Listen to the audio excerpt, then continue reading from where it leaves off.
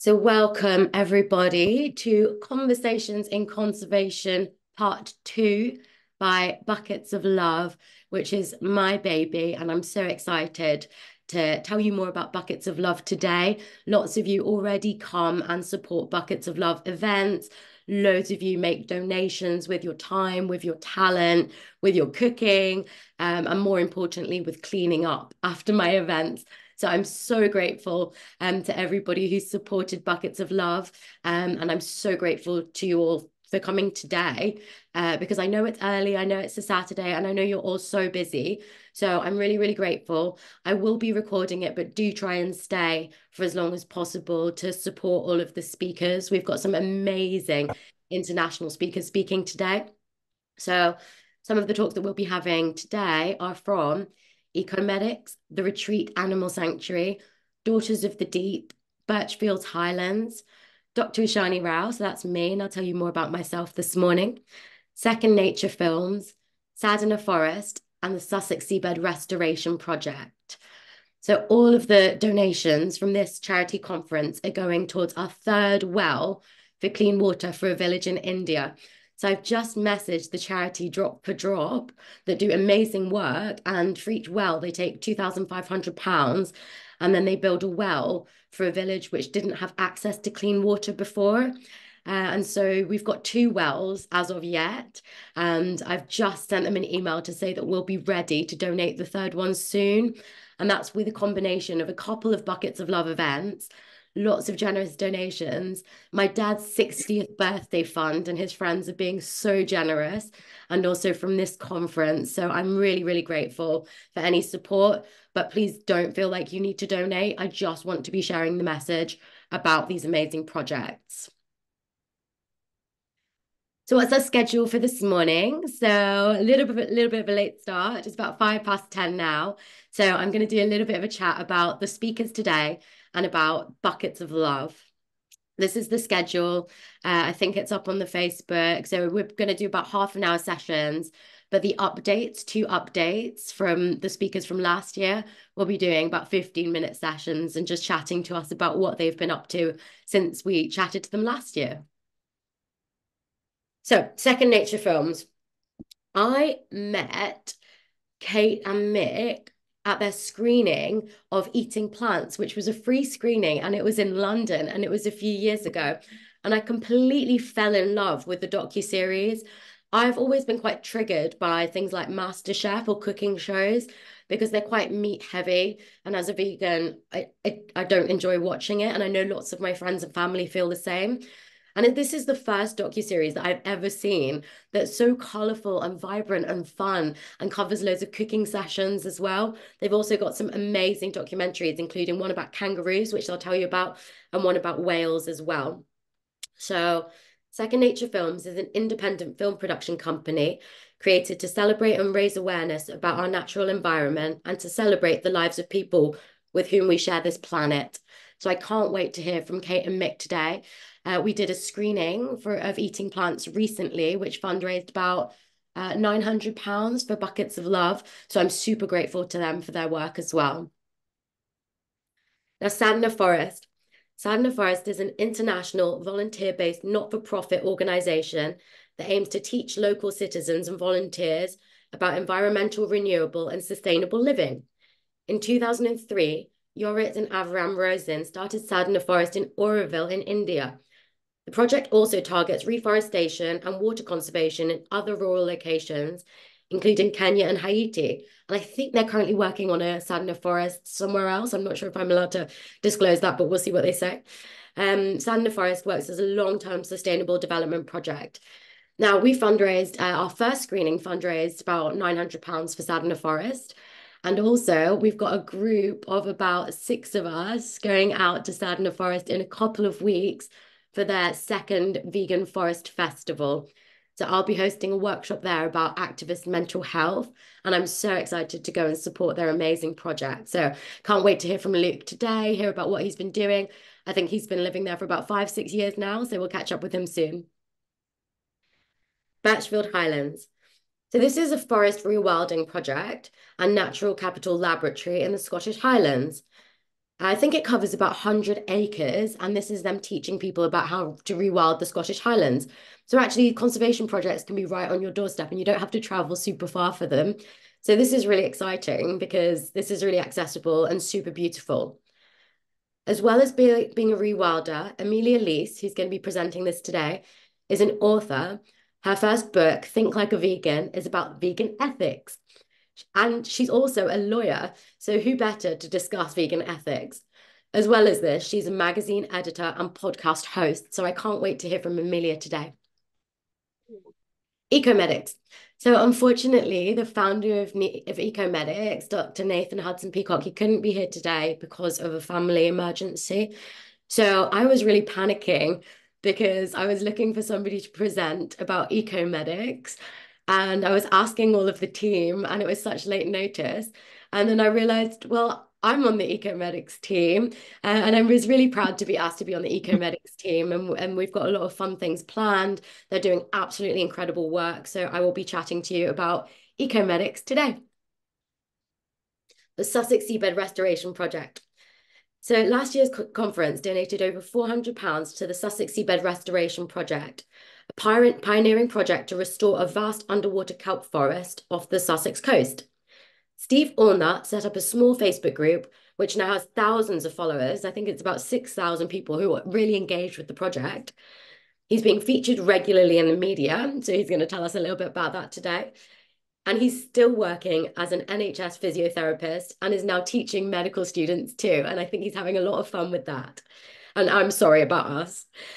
Steve is an amazing force of nature, and we can't wait to hear about his progress with the Kelp Restoration Project. The Retreat Animal Rescue. Now, I haven't heard from Billy today, so I'm hoping that Billy is still scheduled for today. I'll tell you a little bit about it anyway, because it's such a good project to support. The Retreat Animal Rescue Centre offers much needed support to all animals, farmed, domestic, and wild. Their aims are to educate the public that all animals need commitment, love, and respect. Also, animals should be neutered to avoid more unwanted litters. By rehoming animals, they can provide much needed space to rescue more abused animals. All of the animals are given the time, vet care, and love that they need to recover before being homed. So the retreat is an absolutely amazing sanctuary. They have regular volunteering days. They have a little charity shop inside, and they also have a summer festival. So I think probably Rebecca is the best person for us to speak to about that. We still don't have the details finalized. I'm hoping Billy can speak today, but if not, then we'll fill in the gaps with some other amazing projects. Daughters of the Deep. I'm so excited to hear from George Bevan about Daughters of the Deep. Daughters of the Deep is an international charity and community of passionate individuals rising up against the socio-economic barriers that restrict access to the education and practical experiences needed for women to enter marine careers. Their mission is to give young women who have a passion for the ocean the confidence and the opportunity to try scuba diving, to master the sciences, to captain ships, and become the lead voices in the fight to save our seas. Every time they hit the water, Daughters of the Deep want them to feel empowered to achieve what they want to out of life. So this is an amazing, amazing mission. And we're going to be hearing from George Bevan, who's a conservation scuba diver instructor, and he also operates 2 marine conservation programs. This is taken from the Daughters of the Deep website from the section about George. George firmly believes that gender inequality is an issue for both sexes, and so he and other men need to take action to repair the imbalance. So, from fellow conservation scuba divers, especially females, thank you so much for what you're doing. We can't wait to hear from Daughters of the Deep today. I'll be doing a session as well about my favorite topic, which is activist mental health, to try and help us figure out ways that we can prevent burnout in people that might be advocating for animals or other communities or for the environment. So I think this is really important because I really want us to be having fun while we do good things. I think it's really important that we enjoy what we're doing and that we recognize if we need to take a break or if we're going to burn out, so that we can continue to be effective activists and to support the people and the causes that need it. So I'll be talking today about activist mental health. But before that, let's get started with buckets of love. So buckets of love, how it started. Buckets of Love started with us giving out hot chocolate to the homeless community in London when I was a university student. So we used to go out with an organization called Hot Choc Sock, which is absolutely fantastic. I don't know if it still exists, but it used to be at King's College London. And we used to take out hot chocolate to the homeless. But this was problematic for two reasons. One, they didn't like my vegan hot chocolate. Actually, one homeless person spat it out and said that's disgusting. And also, I thought actually we could be bringing out a lot more things with the time and with the efforts that we're making. So now we collect a lot of things and give them out to the homeless. So that's kind of how it started. But then what solidified it was when I went on holiday with my family, probably 6 or 7 years ago now. We went to India. So we are all Indian. And we went with the best intentions to take out water and scarves and donations to the homeless community of Delhi. Now, this was a very different experience to taking out presents to the homeless community in London. And it really, really made us think about how we could be effective activists and support marginalized communities while still having fun. So this is how Buckets of Love started. It started with a bus journey with my family in India, trying to figure out what we could do with all of this time and love. So that's how it started. But how it's going is that we've donated £18,000 so far to various charities. So these have included refugee charities, children's mental health charities, the Two Wells, which is now coming up to the Three Wells, Sadna Forest, Sussex Seabed Restoration Project, One Happy Family, which is a community centre for refugees in Lesbos. Yeah, and a few other things over the years, which have been super, super fun to do. We always have a great time doing it. It brings people together, and it really, really emphasizes the importance of bringing people together for good causes. So this is an amazing photo of our second well, which was opened just last summer through our fourth annual drum and bass fundraiser.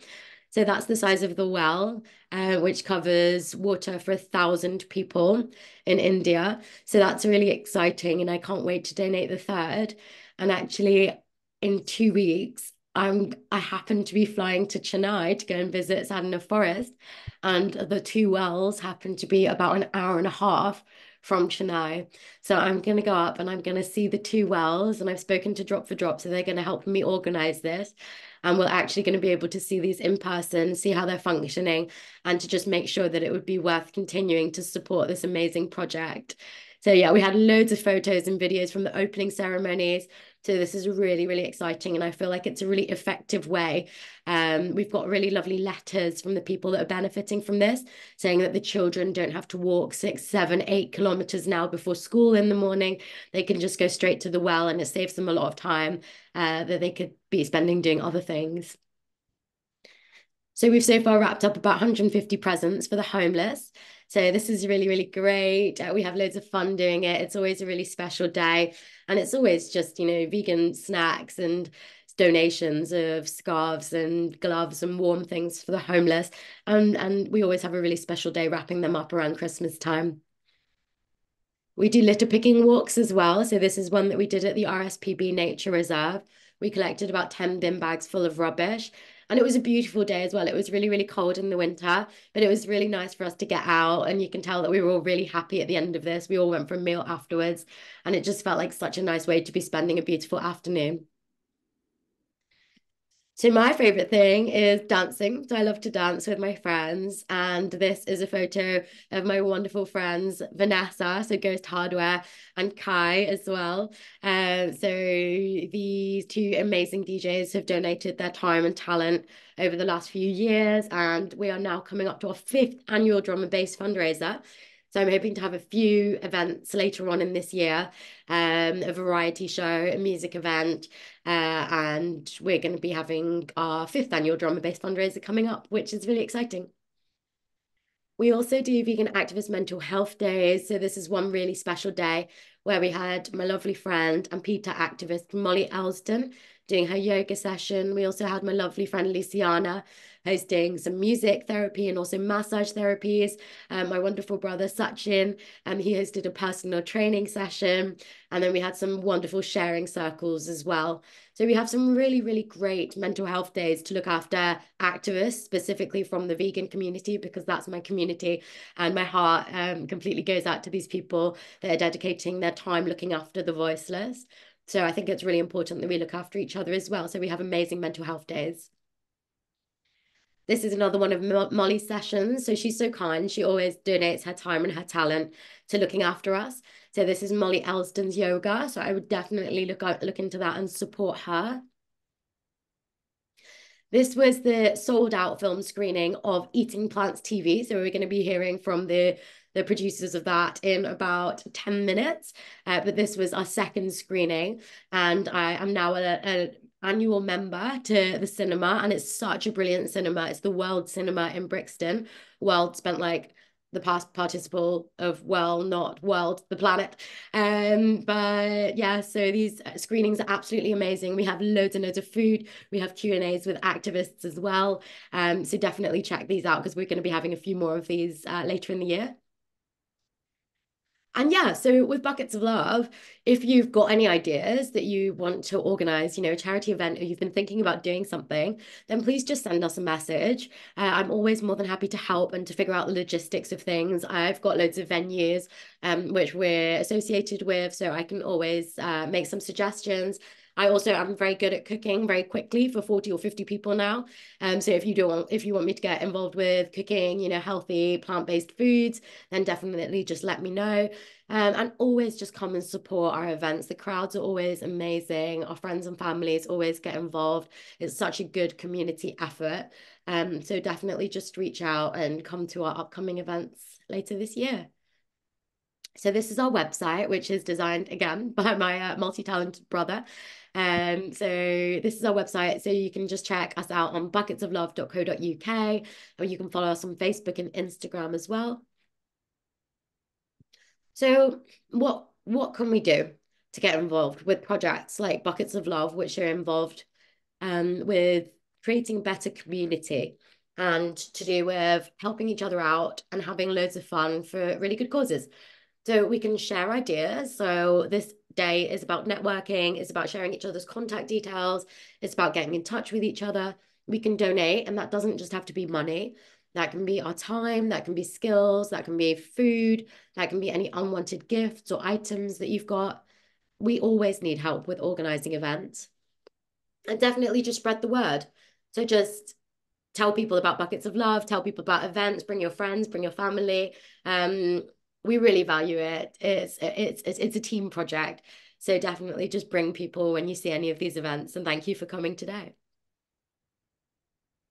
So thank you so much. These are my contact details. I'll be sharing all of these as well. You can find these on Buckets of Love.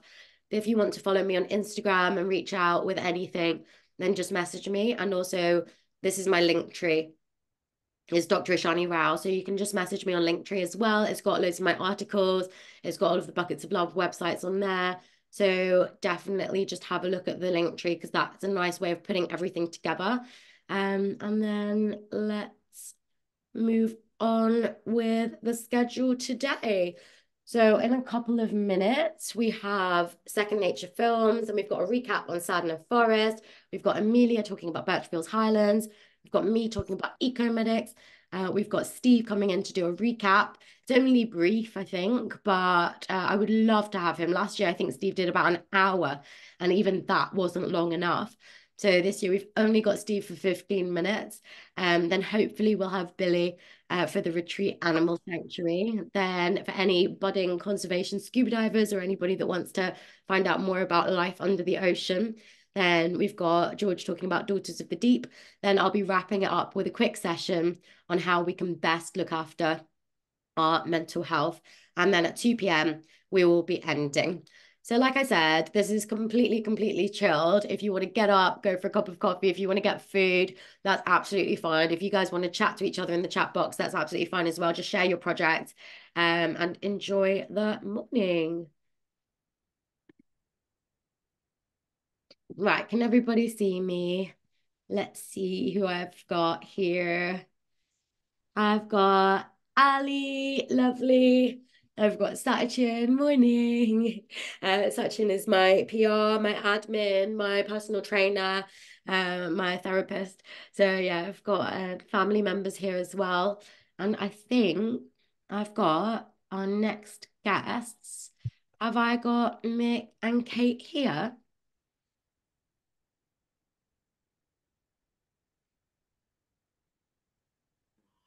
Let's give them a Hello, couple. hello. Morning, hi. Hey, good Hello, how are evening. you? Good evening. Good evening, of course. I hope I'm not disturbing your Saturday night party time too much. Not too bad. Not too bad. How are you? Very well, very It's very well. good. Very hot and humid tonight. Oh, lucky you. Look at this. It is grey and humid. So I feel so lucky that you guys weren't able to make it to the screening just by coincidence recently. Yeah, it was really fun. It was so You great to meet everyone. I agree. What an amazing little cinema. So great that you've joined up because, Well, it was great synergy because yeah, you were putting it on and we happened to be in London that week. mm. So how's that for synergy? so lucky because the first time I saw you guys, I don't think we met. I think I asked you a question in the audience, and I fell in love with eating plants. I happened to just fall into your screening in London as well. So we just happened to keep meeting on the other sides of the world. So it's been really, really lovely.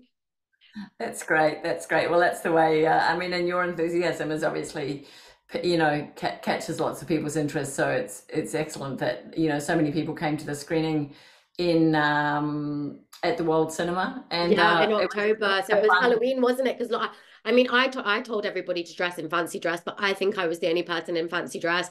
And I had pepperami, vegan pepperami stuck to my head like Lady Gaga. And I smelt the whole day and nobody else was dressed up. And it was so funny. We had such a good time. So yeah, we have a great community here. So you're always most welcome. And I'm hoping to show some more of your amazing episodes later on in the year.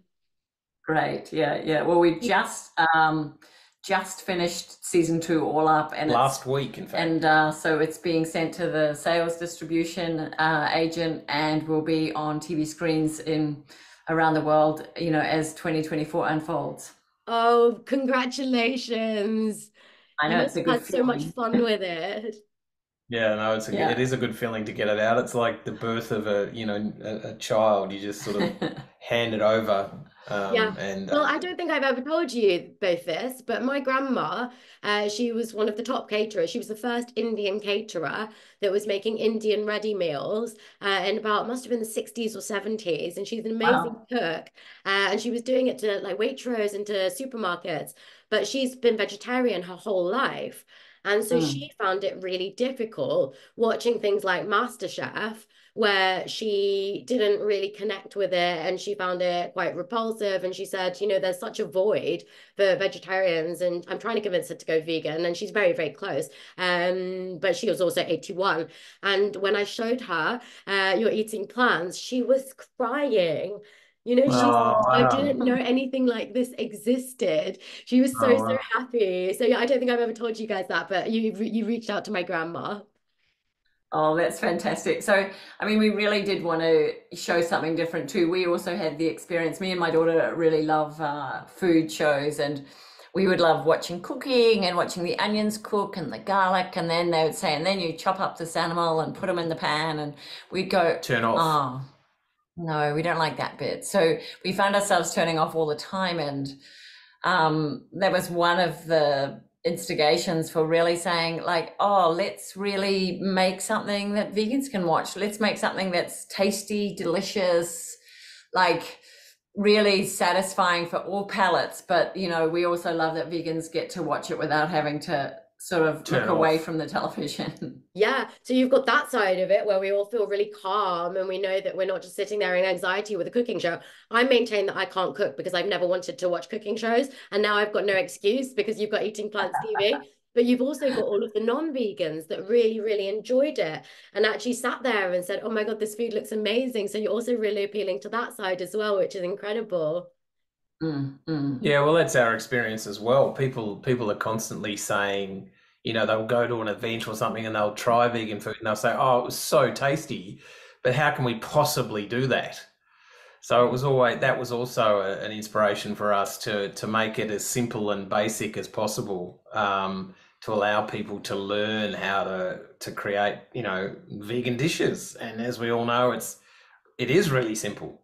Yeah, well, you've got mac and cheese sandwiches, right? Yeah. Do you guys want to get started with the presentation, just telling us about what you've been up to and about your work? Sure, yeah. Well, so for people who weren't at World Cinema, one of the things we've been working on lately is this new vegan TV series called Eating Plants. We've just done the second season, so there's 12 episodes to watch. It's filmed in 12 countries. And, apart from wanting a good cooking show, we really had met some amazing vegan entrepreneurs around the world who are, initially and first off, they're great people to meet, super fun and just really full, kind-hearted folk. But also they're really challenging the whole way of the food industry now. They're coming up with ideas and recipes and restaurants and whole new products that were changing the way people looked at food. And we really wanted to showcase that. So particularly non-vegans felt invited and introduced to a vegan lifestyle. It was always our intention to make it mainstream. Our previous films have been investigative and have quite a strong message, but this one this series we really wanted to make it mainstream. And as Kate said, that was intentional, so people who like to watch these sort of shows can still watch it without feeling like they're being preached to. We've succeeded because it's had some commercial TV sales. So it was always our intention to make it like that. That was quite challenging at times because we wanted to make it, we often had to pull things out. So it wasn't, too sort of what's the word, preachy or whatever. So yes, but as Kate said, it's been an absolute privilege to meet the entrepreneurs in this, vegan space. We did learn, didn't we, that it's the fastest growing food trend in the world at the moment. Yeah. So yeah, that's a good reason to make it. Yeah. Yeah, So definitely. we kind of knew that we were on thread there to, because in the documentary world, new is everything, old and tired is death in the documentary world. So yeah, we kind of knew that we were onto something because this is such a growing trend around the world. I think we were really grateful too to, a lot of people that we've met along the way had watched What the Health or Forks Over Knives or shows like that, or Dominion or Earthlings, and gone, I can't bear to watch this anymore. I don't want to be part of it. I don't know what to, and although they're fantastic shows, they don't really guide you much into like how to do veganism, like how to shop at the supermarket, what products you want on your shelf, or how to start, what to have for breakfast, lunch, or dinner, what to put in the school lunchbox. I don't know, really kind of basic stuff that, and having a few, I don't know about you, but you're not much of a cook, but, that might change now. Yeah, I really like cooking. Yeah, you've inspired me. I've got no excuse. I think that, you have like your sort of 5 good recipes that you bring on, especially if you've got kids. You have 5? No, I'm joking.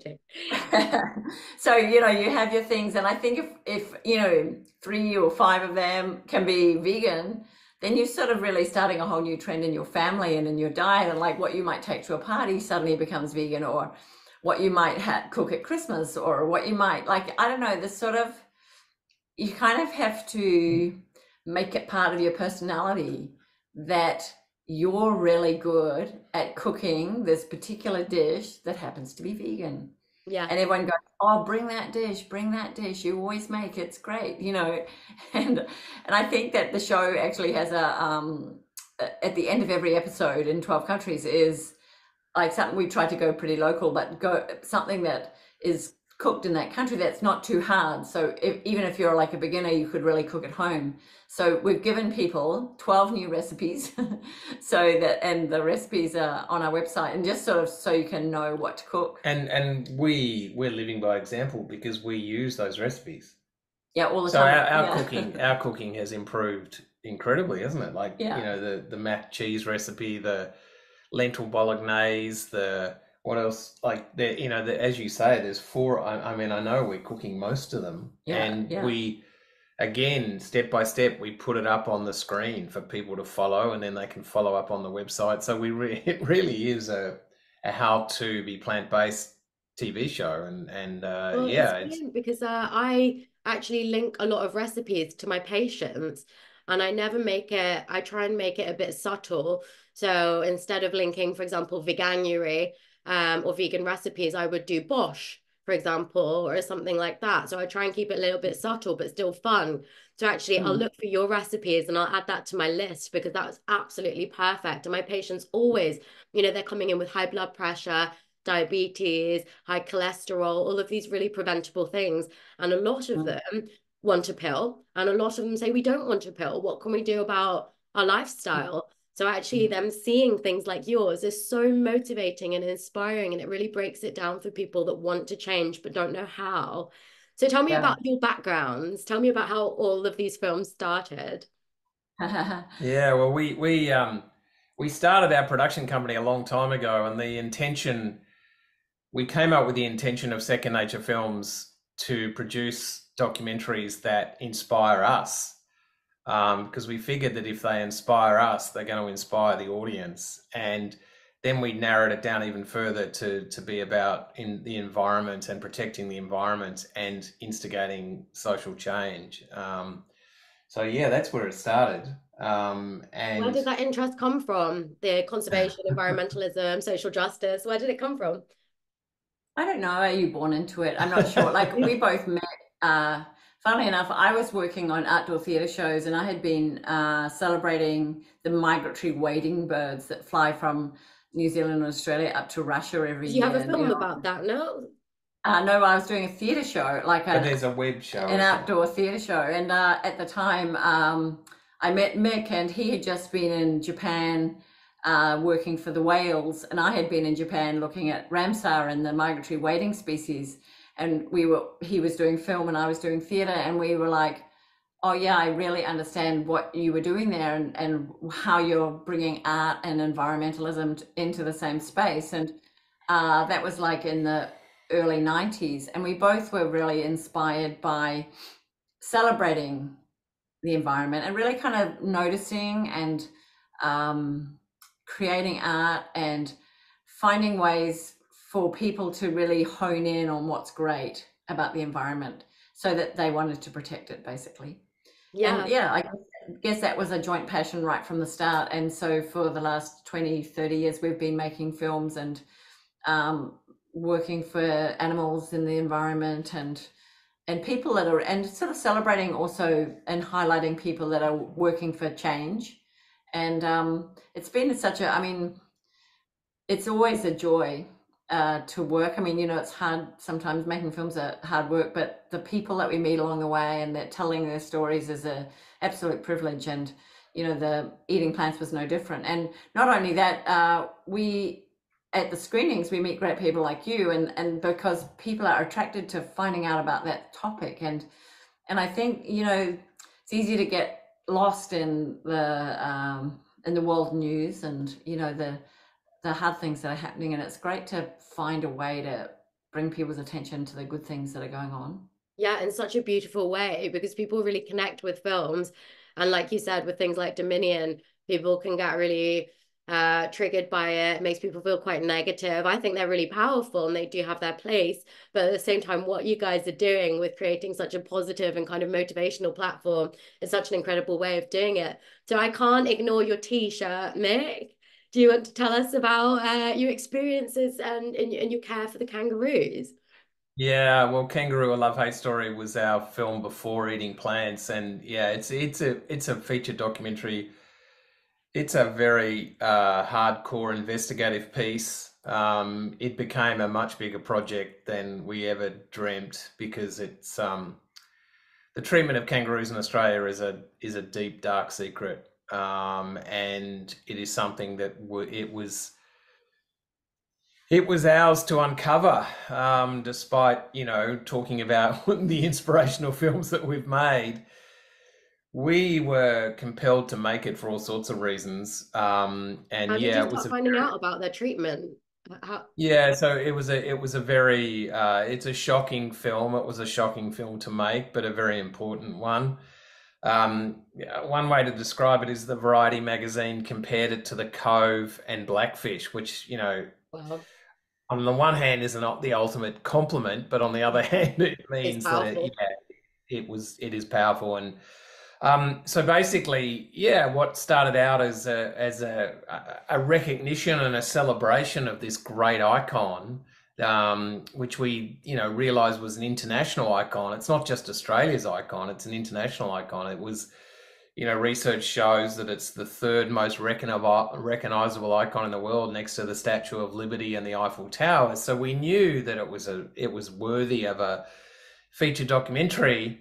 What we didn't realize was just how deep the story goes in regard to Australia's long history of killing kangaroos, and it's become a commercial industry, killing wild kangaroos and shipping them off to America and Europe as meat and skins, and that continues today. So it really is an investigative piece that we're very proud of. It's really instigated a movement to stop this commercial killing, and yeah, we're really proud. The film was very successful. It was considered for the 2019 Academy Awards. So it was a you know it was a it did more than we ever imagined by exposing the treatment and the brutal killing that's going on in Australia. And how does the publicity start initiating change? How does that start to develop into legislation? Yeah, that's a good question. I just wanted to just jump in before then that we worked with Juliet Galatly from Viva, and Viva has been one of the NGOs around the world that's been working on kangaroos for a long time. And she came across to Australia years ago and was fearless in her investigative journalism around and campaigning around the treatment of kangaroos. So, we have quite a lot to thank for Viva and the pressure that Viva has made to keep kangaroo body parts out of The UK. the UK, which has been a fantastic, because one of the worst parts for kangaroos is that it's become a commercial trade. So not only are they being killed on the landscape, but they're being sold now, which always puts enormous pressure on wildlife. Yes. So one of the biggest importers of kangaroo products is the European Union and countries in the European Union, and so we work quite a lot over there. I guess there's a number of ways that we work for the kangaroos now. Well, primarily when we finished the film, we were really hoping that some of the larger animal rights NGOs would take it up in Australia and really carry the ball, because we felt the film had done its job and lots of people were responding to it, both, calling us treacherous and also and just being completely surprised by the story. So, both sides. And but none of the big NGOs actually picked it up as a campaign at the time. It's very, very political in Australia. Probably like hunting is in England, fox hunting or something, it's deeply embedded in culture. So to pull it out of culture is, a big job. Anyhow, we were compelled to set up an NGO of our own called Kangaroos Alive. If people want to have a look at that, kangaroosalive.org. And we have spent the last 4 or 5 years campaigning, building up surveys, campaigning on a government level, speaking in parliamentary, handing in papers, just like talking to the public. We've got World Kangaroo Days in its 5th year in 2024 to really raise awareness for the kangaroo. So yeah, we've been this is nothing that we ever expected to be doing. But we were political activism. Come on. Yeah, but we were compelled to, as Kate said, and we're very, very proud of it. We fundraised, and we now have a campaigner who's fantastic. So he's working on all of these things, and um, and yeah, and we have had some really big victories along the way. We had Nike stop the use of kangaroo skins last year in their soccer Wow. boots. We've had Prada and Versace and Gucci stop using kangaroo skins. We've had Carrefour supermarket in France. And as Kate said, thank you to Viva UK for making sure that kangaroo meat stays off the shelves in the UK. So we are having victories along the way. Huge victory. And so yeah, Mm. but yeah, we never expected to be Yeah. running an NGO, but that's what happens in our in our field, that we want to combine our advocacy with our filmmaking. Yeah. And you said you received some criticism. I can't imagine that anybody would have any arguments against what you're saying. What kind of backlash is there to your work? Well, of course, people want to hang on to this story. I mean, the story actually started way back in colonial times when white people first came to Australia, where they really wanted the landscape to be more European and to turn it back into some sort of England, some sort of European landscape. And we had a lot of wildlife here that has been, a problem for pastoralists and people who wanted to clear the landscape and recreate it into a different version of what they believed it should look like. And that's kind of continued It's been handed down, hasn't this it? fight for generations that somehow kangaroos shouldn't be on the landscape. They've been in Australia kind of evolving for the last 20 million years. So they're incredibly suited to the Australian landscape. They cope with droughts and they cope with floods. And I mean, they're really great for living on this landscape and adapting. So, and of course, they're a huge part of the ecosystem. Mm. So it seems a no-brainer that we would love them and care for them and respect them and want to coexist with them. But it's when you're dealing with sort of an entrenched paradigm of removing things from the landscape to suit your farming needs, Right. you don't want to give that up. Yeah, I understand. It's so culturally ingrained, isn't it? The same way that, I mean, I guess we're taking away bullfighting now and people are starting to realize that, but it's taken so many years of it being normalized and, ingrained in Yeah. culture. But you had a film that sparked my eye that looked like it was about yoga. Can you tell me anything about that? Well, we were looking at different, I mean, obviously, when you're looking at people that are making social change, I think one of the things that we found most interesting with the yoga I've been doing yoga for like 40 something years, and we knew that over the time it had really changed from being this kind of small thing that you knew everyone that was doing it in the country to like suddenly it was appearing on like ads on television, and we went, boy, it's got popular. Yeah, billboards. What are people looking for? Like we knew what we were doing yoga for, but we were like, what is generally people looking for? And we noticed the classes were full of women, and we went down the pathway of going, what are women now using yoga for? Because all our teachers back in the day were men, and coming out of India, a lot of men were the gurus of yoga. And it had been mostly practiced by men even for war and I mean, it's an amazing tradition, and like the soul of yoga remains in India. But what has happened in the West is that people have started to adapt it for what their lives are, what's happening in their lives. So, there are people who studied in India will bring it back to work with women with menopause or work with women in jails, or particularly we found women were just finding it incredibly useful for their daily life. And we thought that I mean, it's a phenomenon, isn't it? I mean, it turned into a phenomenon. It's a phenomenon when you look at what's happened to yoga in the West, that it is female led, and we saw that as a really interesting story.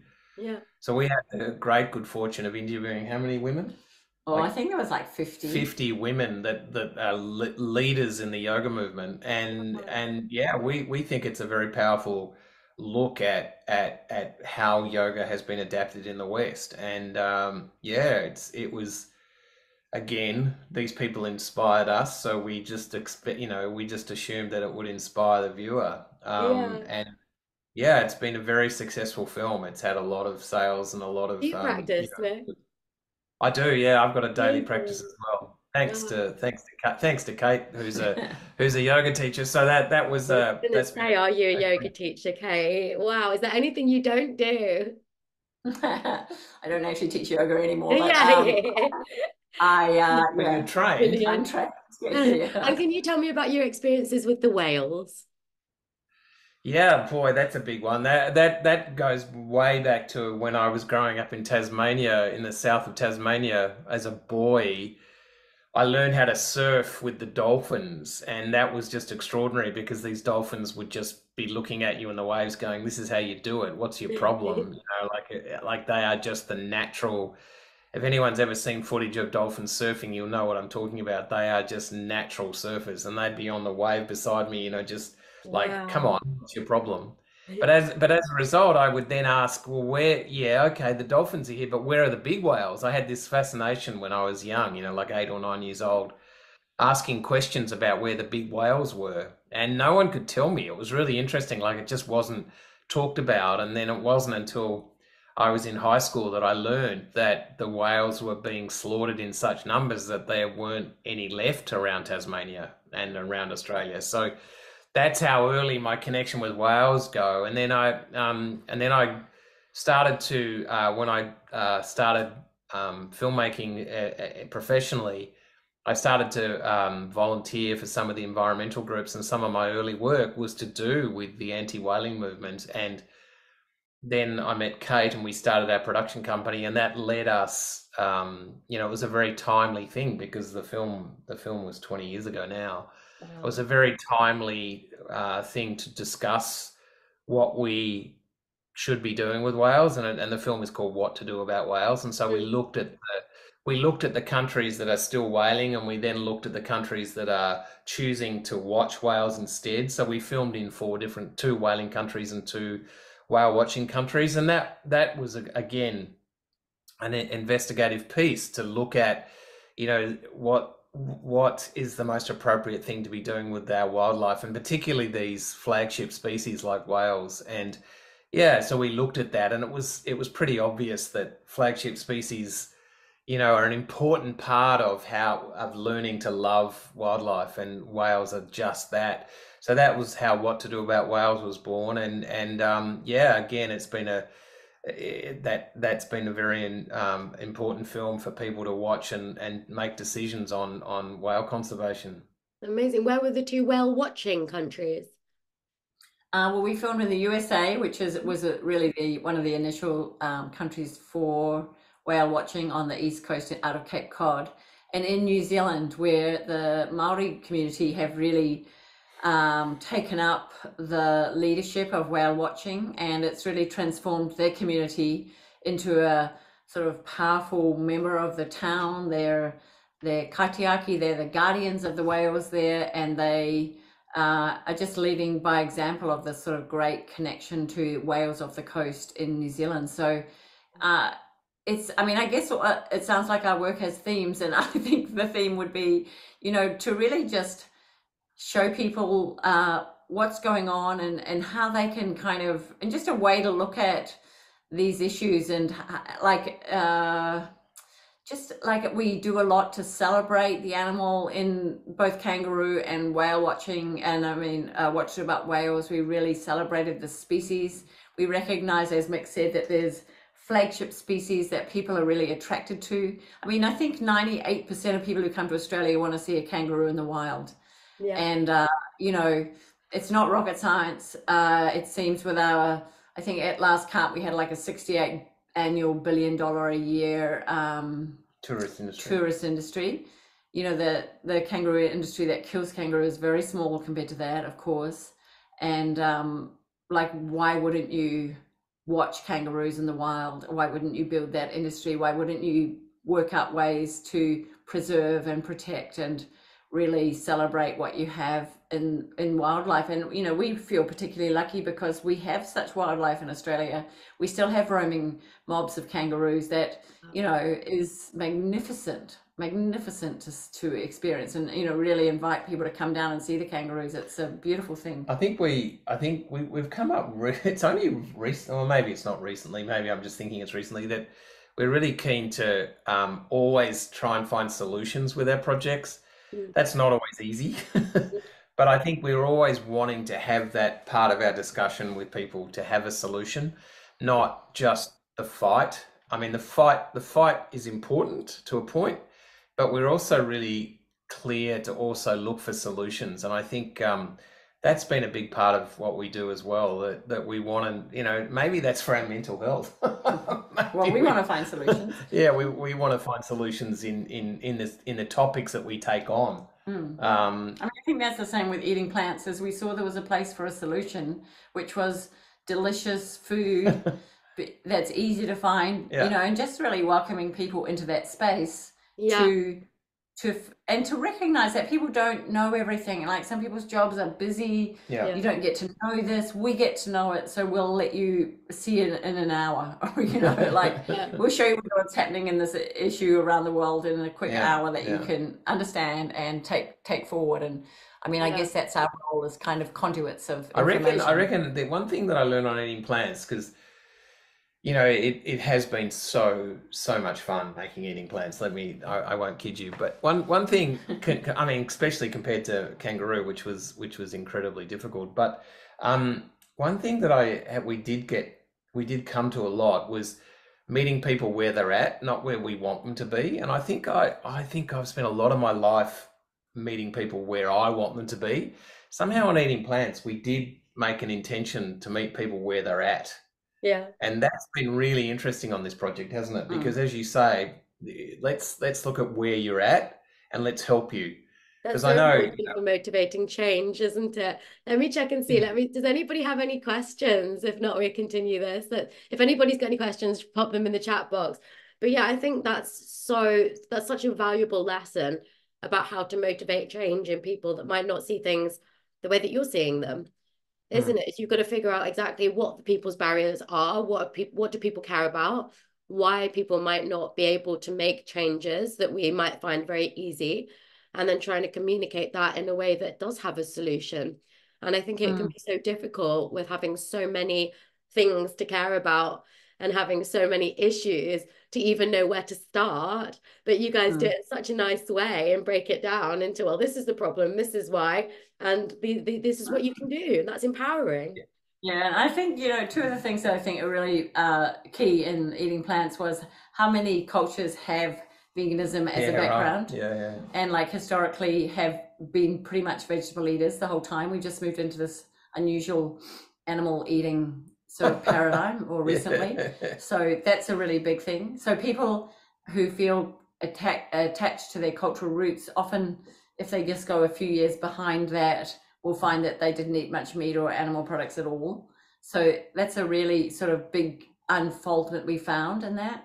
I think and to be proud of that, to be proud of that. Yeah, and to look for that and to not sort of feel sucked into what currently looks like culture. It's easy to think that what we see today is culture, or just because we have turkeys for New Year, we don't have to, for Thanksgiving or whatever, we don't have to stop there. We're not stuck.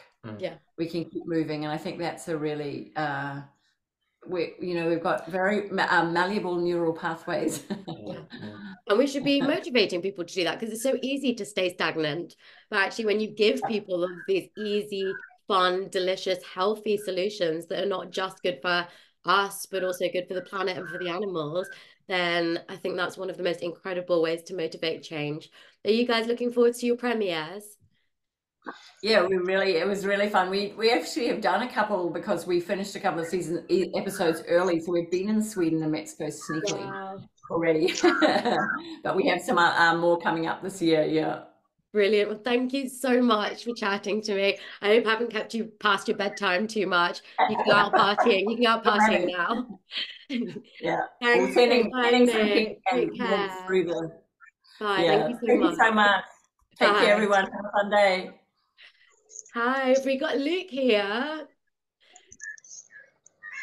I think Hello. It's 11. Hi, morning. Wasn't that absolutely brilliant session from the producers of Eating Plants TV? Check out Second Nature Films. They've got some amazing, amazing projects going on. And now we'll take it over to Luke Marsh from Sadhana Forest. Hello. Morning, how are you? Good, good. It's afternoon for me. Yeah, Um, afternoon. Hello. but very good, very good.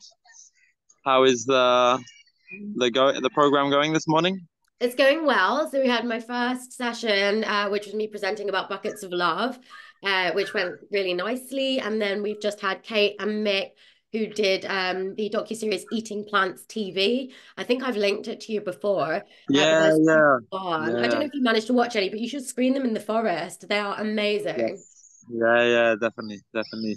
Yeah, so that's going well. We've got a really good lineup planned for today. So yeah, like I introduced you this morning, obviously you had a session last year at our first Yeah, when was conversation. that last year?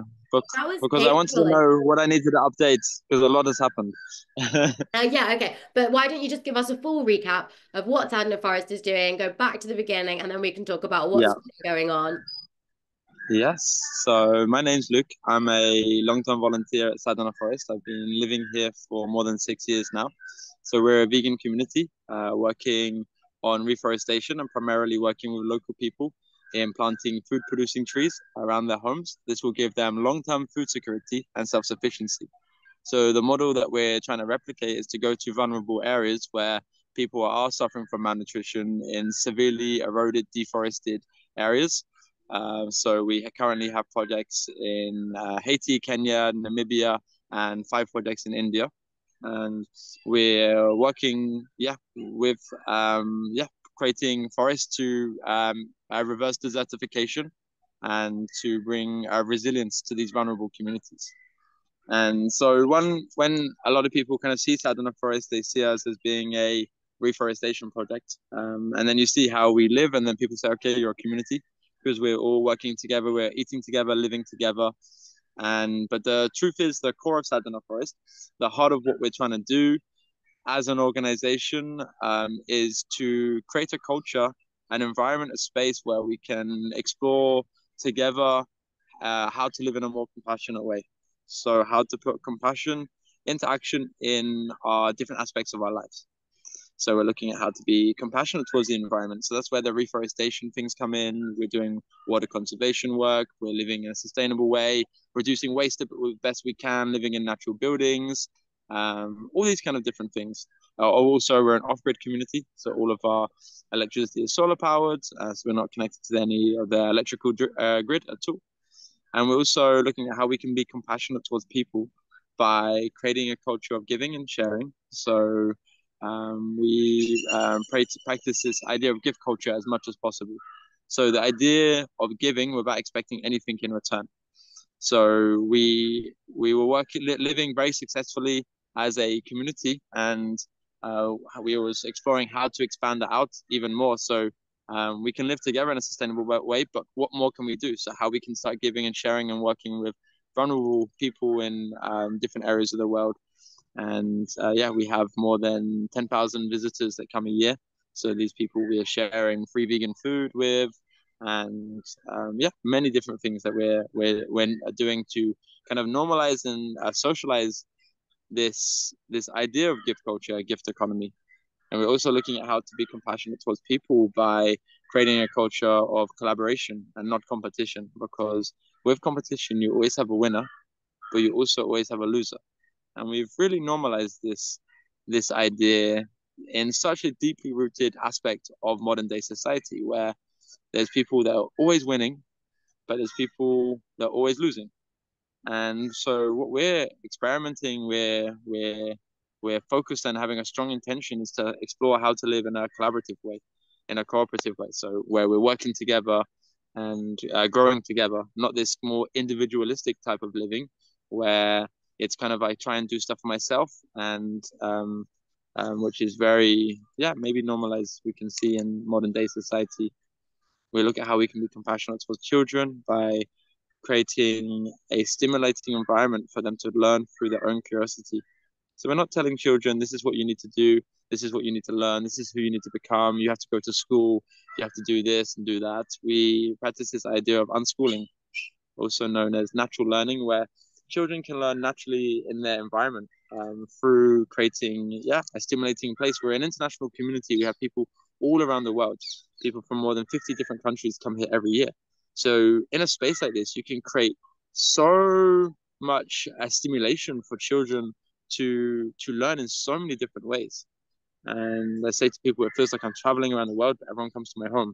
And if you're familiar with the expression, it takes a village to raise a child, we can see this really in action in the communities that we're living in, because the whole community is coming together, supporting the families that are living there, seeing how we can um, support them.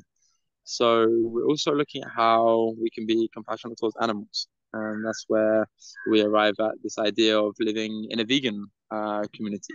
So we're not exploiting, using any animals. We're looking at how we can give to animals. We have an animal sanctuary with rescued cows. All the cows that we have in our community were all destined to go to a slaughterhouse, and we were able to give them a different opportunity at life. And we communicate all these values a lot, because we're living in this very strong, intentional way. And it's the interesting thing is these ideas, these values are all so very much connected, because humans, we often look at the environment and say, what can we take from it? We look at people and say, what can we take from them? We look at animals and say, what can we take from them? Here we can show people that we can create an environment, a space where we can look at what we can give to the environment, what we can give to people, and what we can give to animals, and start socializing these ideas. And this is kind of the heart of Southern Forest, exploring this. And we now have more than 15,000 people that have volunteered over the years. It was started 20 years ago.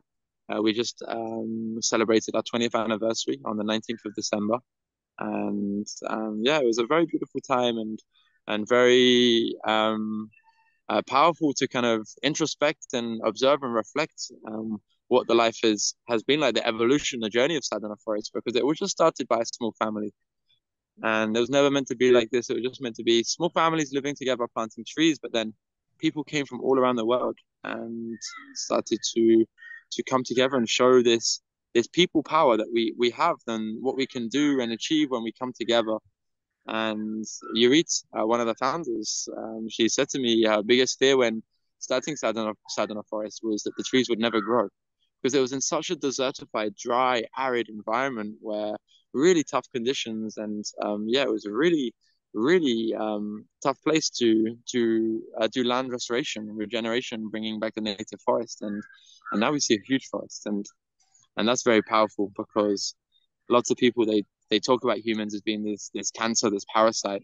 We're destroying and destructing everywhere we go. And here we can show people it doesn't have to be like that. You can not only live in a sustainable way, but you can live in a way that dramatically improves the environment around you. And this is what we're trying to show and to share and to live in these kind of ways. And so that's like, in short, Southern Forest, what we're aiming to do, what we're doing. And So it it's started 20 years now. So 20 years, yeah. What did you do for the 20th anniversary, first of all? We didn't really do much. We're actually going to try and celebrate it in a few weeks' time, because Aviram and Yurit, the founders, they weren't there at the time because they were in Namibia, where we were starting the new project, which I can talk a little bit more about today. And so we had a little celebration, but we're going to try and have a proper celebration when they're here with them. So tell me about their background. How did they end up there, and what was their background? Like, what were they thinking? Had they been to India before? Like, how did Sadhana Forest start? What was their intention? Yeah, so like before, Yurichi was an architect and Aviram was like a CEO in a pharmaceutical company. And they were deciding that they didn't want to live Where did this they life, live? and they wanted it in Israel. Okay. And they wanted to leave Israel and to travel the world to find a place that they feel more connected to living. And they came to India and connected with India straight away. As soon as they arrived, they said, okay, this is where we're going to live. They didn't know where or what they were going to do, but this was something very clear for them from the beginning. And then after some time, they came across Oroville and decided this would be the place that they would start. And Oroville is an experimental township in human unity. It was started over 50 years ago now. I think maybe 54. coming up to that, something like this, and yeah, created to yeah, with the idea of bring humanity together and to create a city of the future where to explore different ways of living. And so they said, okay, they're gonna join Oroville, and then they joined Oroville, and then they started volunteering at a farm. But in this farm, they were not is not a vegan farm, so they felt very disconnected to this kind of way of living, and they didn't want to have anything to do with the animals there and the animal products. So it didn't really work out for them there. And then they said, okay, we'll find a different thing to do.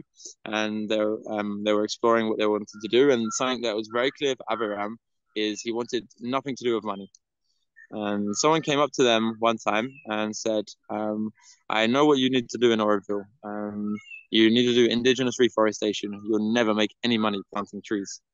So they said, okay, let's explore this. They didn't know anything really about reforestation and this kind of work, but they said, okay, and they got a piece of land, 70 acres of land. So in Oroville, there's no private property. We're just caretakers of the land. So they got 70 acres of heavily deforested, eroded land. And then they said, okay, we're going to live here and start planting trees. And then a volunteer came.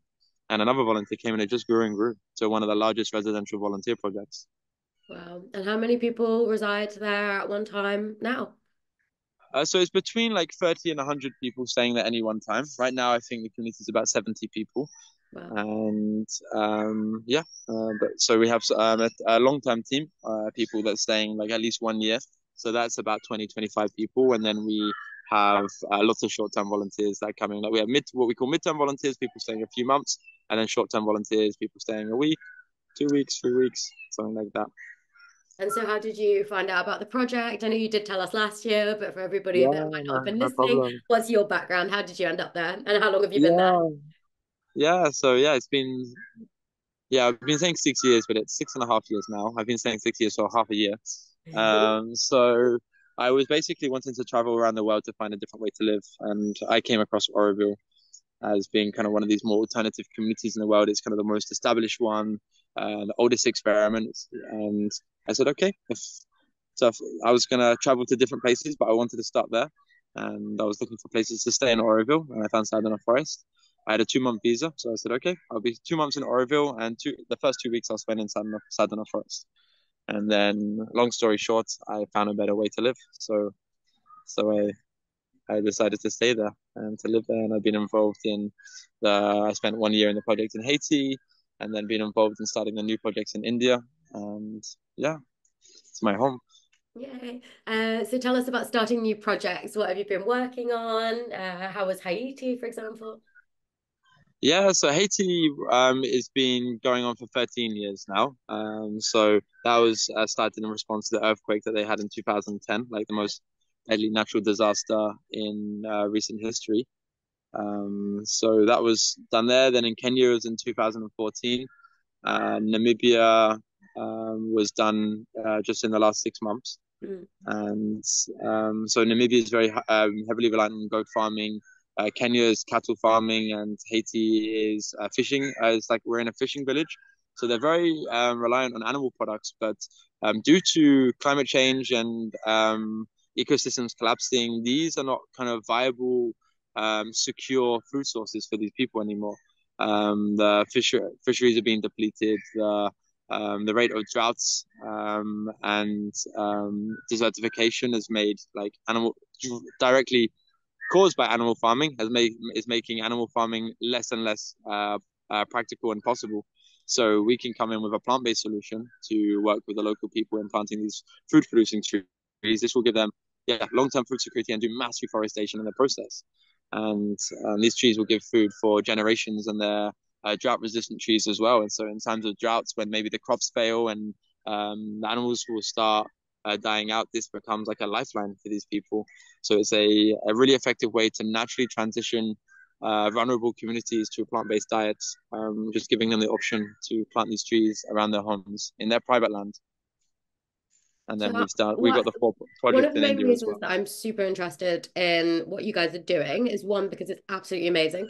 And two, because I'm really intrigued as to how you communicate with local communities where their culture has been so reliant on, for example, fisheries or cattle farming, but then you're coming as international people and as foreigners and saying we know better, which we've got the evidence to suggest that. But how do you communicate that effectively to try and elicit change in communities where they might have cultures that are so ingrained and may not have the resources to start changing how they live? Yeah, it's interesting because we don't even have to create much of a conversation around it because they know that the fisheries are being depleted. They hear what they was like 10 years ago, 20 years ago, their parents, grandparents, and they would go out and come back with like abundance of fish, and that's not the reality for them anymore.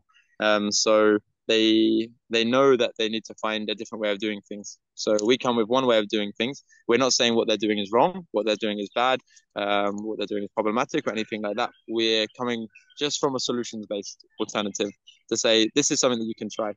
And it was interesting because um, a lot of the people when we start the projects are more skeptical about us and yeah, kind of say, okay, no, we don't want you to plant trees around the home. Like they don't know what we're like. We have an agenda or anything like that. But then a few people are open to it, and they start planting tree. We start planting trees with them, and realizing that we're very genuine about it. And then over the years, and more trust is built up, and more people are open to this. And then eventually, these trees are producing food, and they're seeing these people with the same land as they have with these beautiful trees around their homes, around the land, producing so much food. And Mhm. then like everyone wants the trees then. So it's the idea that the social work to do in these areas, it cannot be done in 1, 2, 3 years, 5 years, whatever. It needs to be long-term projects to have permanent centers in these areas because from our experience, it takes about 3 to 5 years to build up this level of trust with local communities. Yeah. And most NGOs that are working in spaces like this will only have short-term projects for like 3 to 5 years. So, which yeah, doesn't really make much sense from the experience that we've had. So yeah, it's more about we're just doing, and we give them the choice. Yeah. And yeah, they ask questions. They're always offering us animal products or tea with milk in or anything like that, and we just explain that we don't eat it, and they say why, and we explain why. And we've had very interesting encounters with like people in tribal villages, like for example the Samburu tribe in Kenya. They were asking us about why we don't eat animals, and we're explaining them, and we're explaining how the animals are treated in these environments in the West, and they said like, wow, like yeah, if I was in that environment, I would be vegan too. Mm. So it's interesting. Once you start creating this trust, you can start finding this common ground and start building up these connections. So yeah, it's been very effective, I believe, and especially like Haiti has been the hardest place to build this because there's been a lot of foreign involvement and a lot of exploitation. So they're very skeptical of foreigners. Right. But it's been going very successful there. Good. And now I saw some photos that Jazz sent me recently of Namibia. Yeah. So So that's super new, isn't it? That's going to take yeah, some time, which is exciting. So how's that going? yeah. Yeah, so yeah, it's kind of in the last 6 months things have really been starting there, and we're working with the Himba tribe. So Himba, Himba. It's a super interesting, fascinating tribe that, like, unlike a lot of tribes in the world where they've started to be kind of globalized, westernized, and have this kind of Western influence, the Himba tribe is really taking pride in keeping their traditions and cultures, and you can just see it when you see the photos of them and how they're living, and so there's so much that we can learn from them, and to be living with them. For the people that have experienced that, they've just had these surreal, like amazing experiences. So yeah, we got the land, about 30 acres of land, I believe, and then we've been starting to build the infrastructure. So a couple of months ago, we managed to get access to water on the land because it's in a very dry, desertified area, and we had to dig a bore well. And it's kind of the unknown whether you'll actually find water underground in these lands. And yeah, it's very important to have this to be able to have a living, functional community. So yeah, we dug 3 wells. The first two were not successful, but then the third one we were able to find water. So that was really amazing, and that's really yeah, allowed the project to really start thriving. And then yeah, starting to build the basic infrastructure, working with universities in Namibia around the identifying the local species, because we're only planting native trees, native food producing trees, or the idea of naturalized species as well.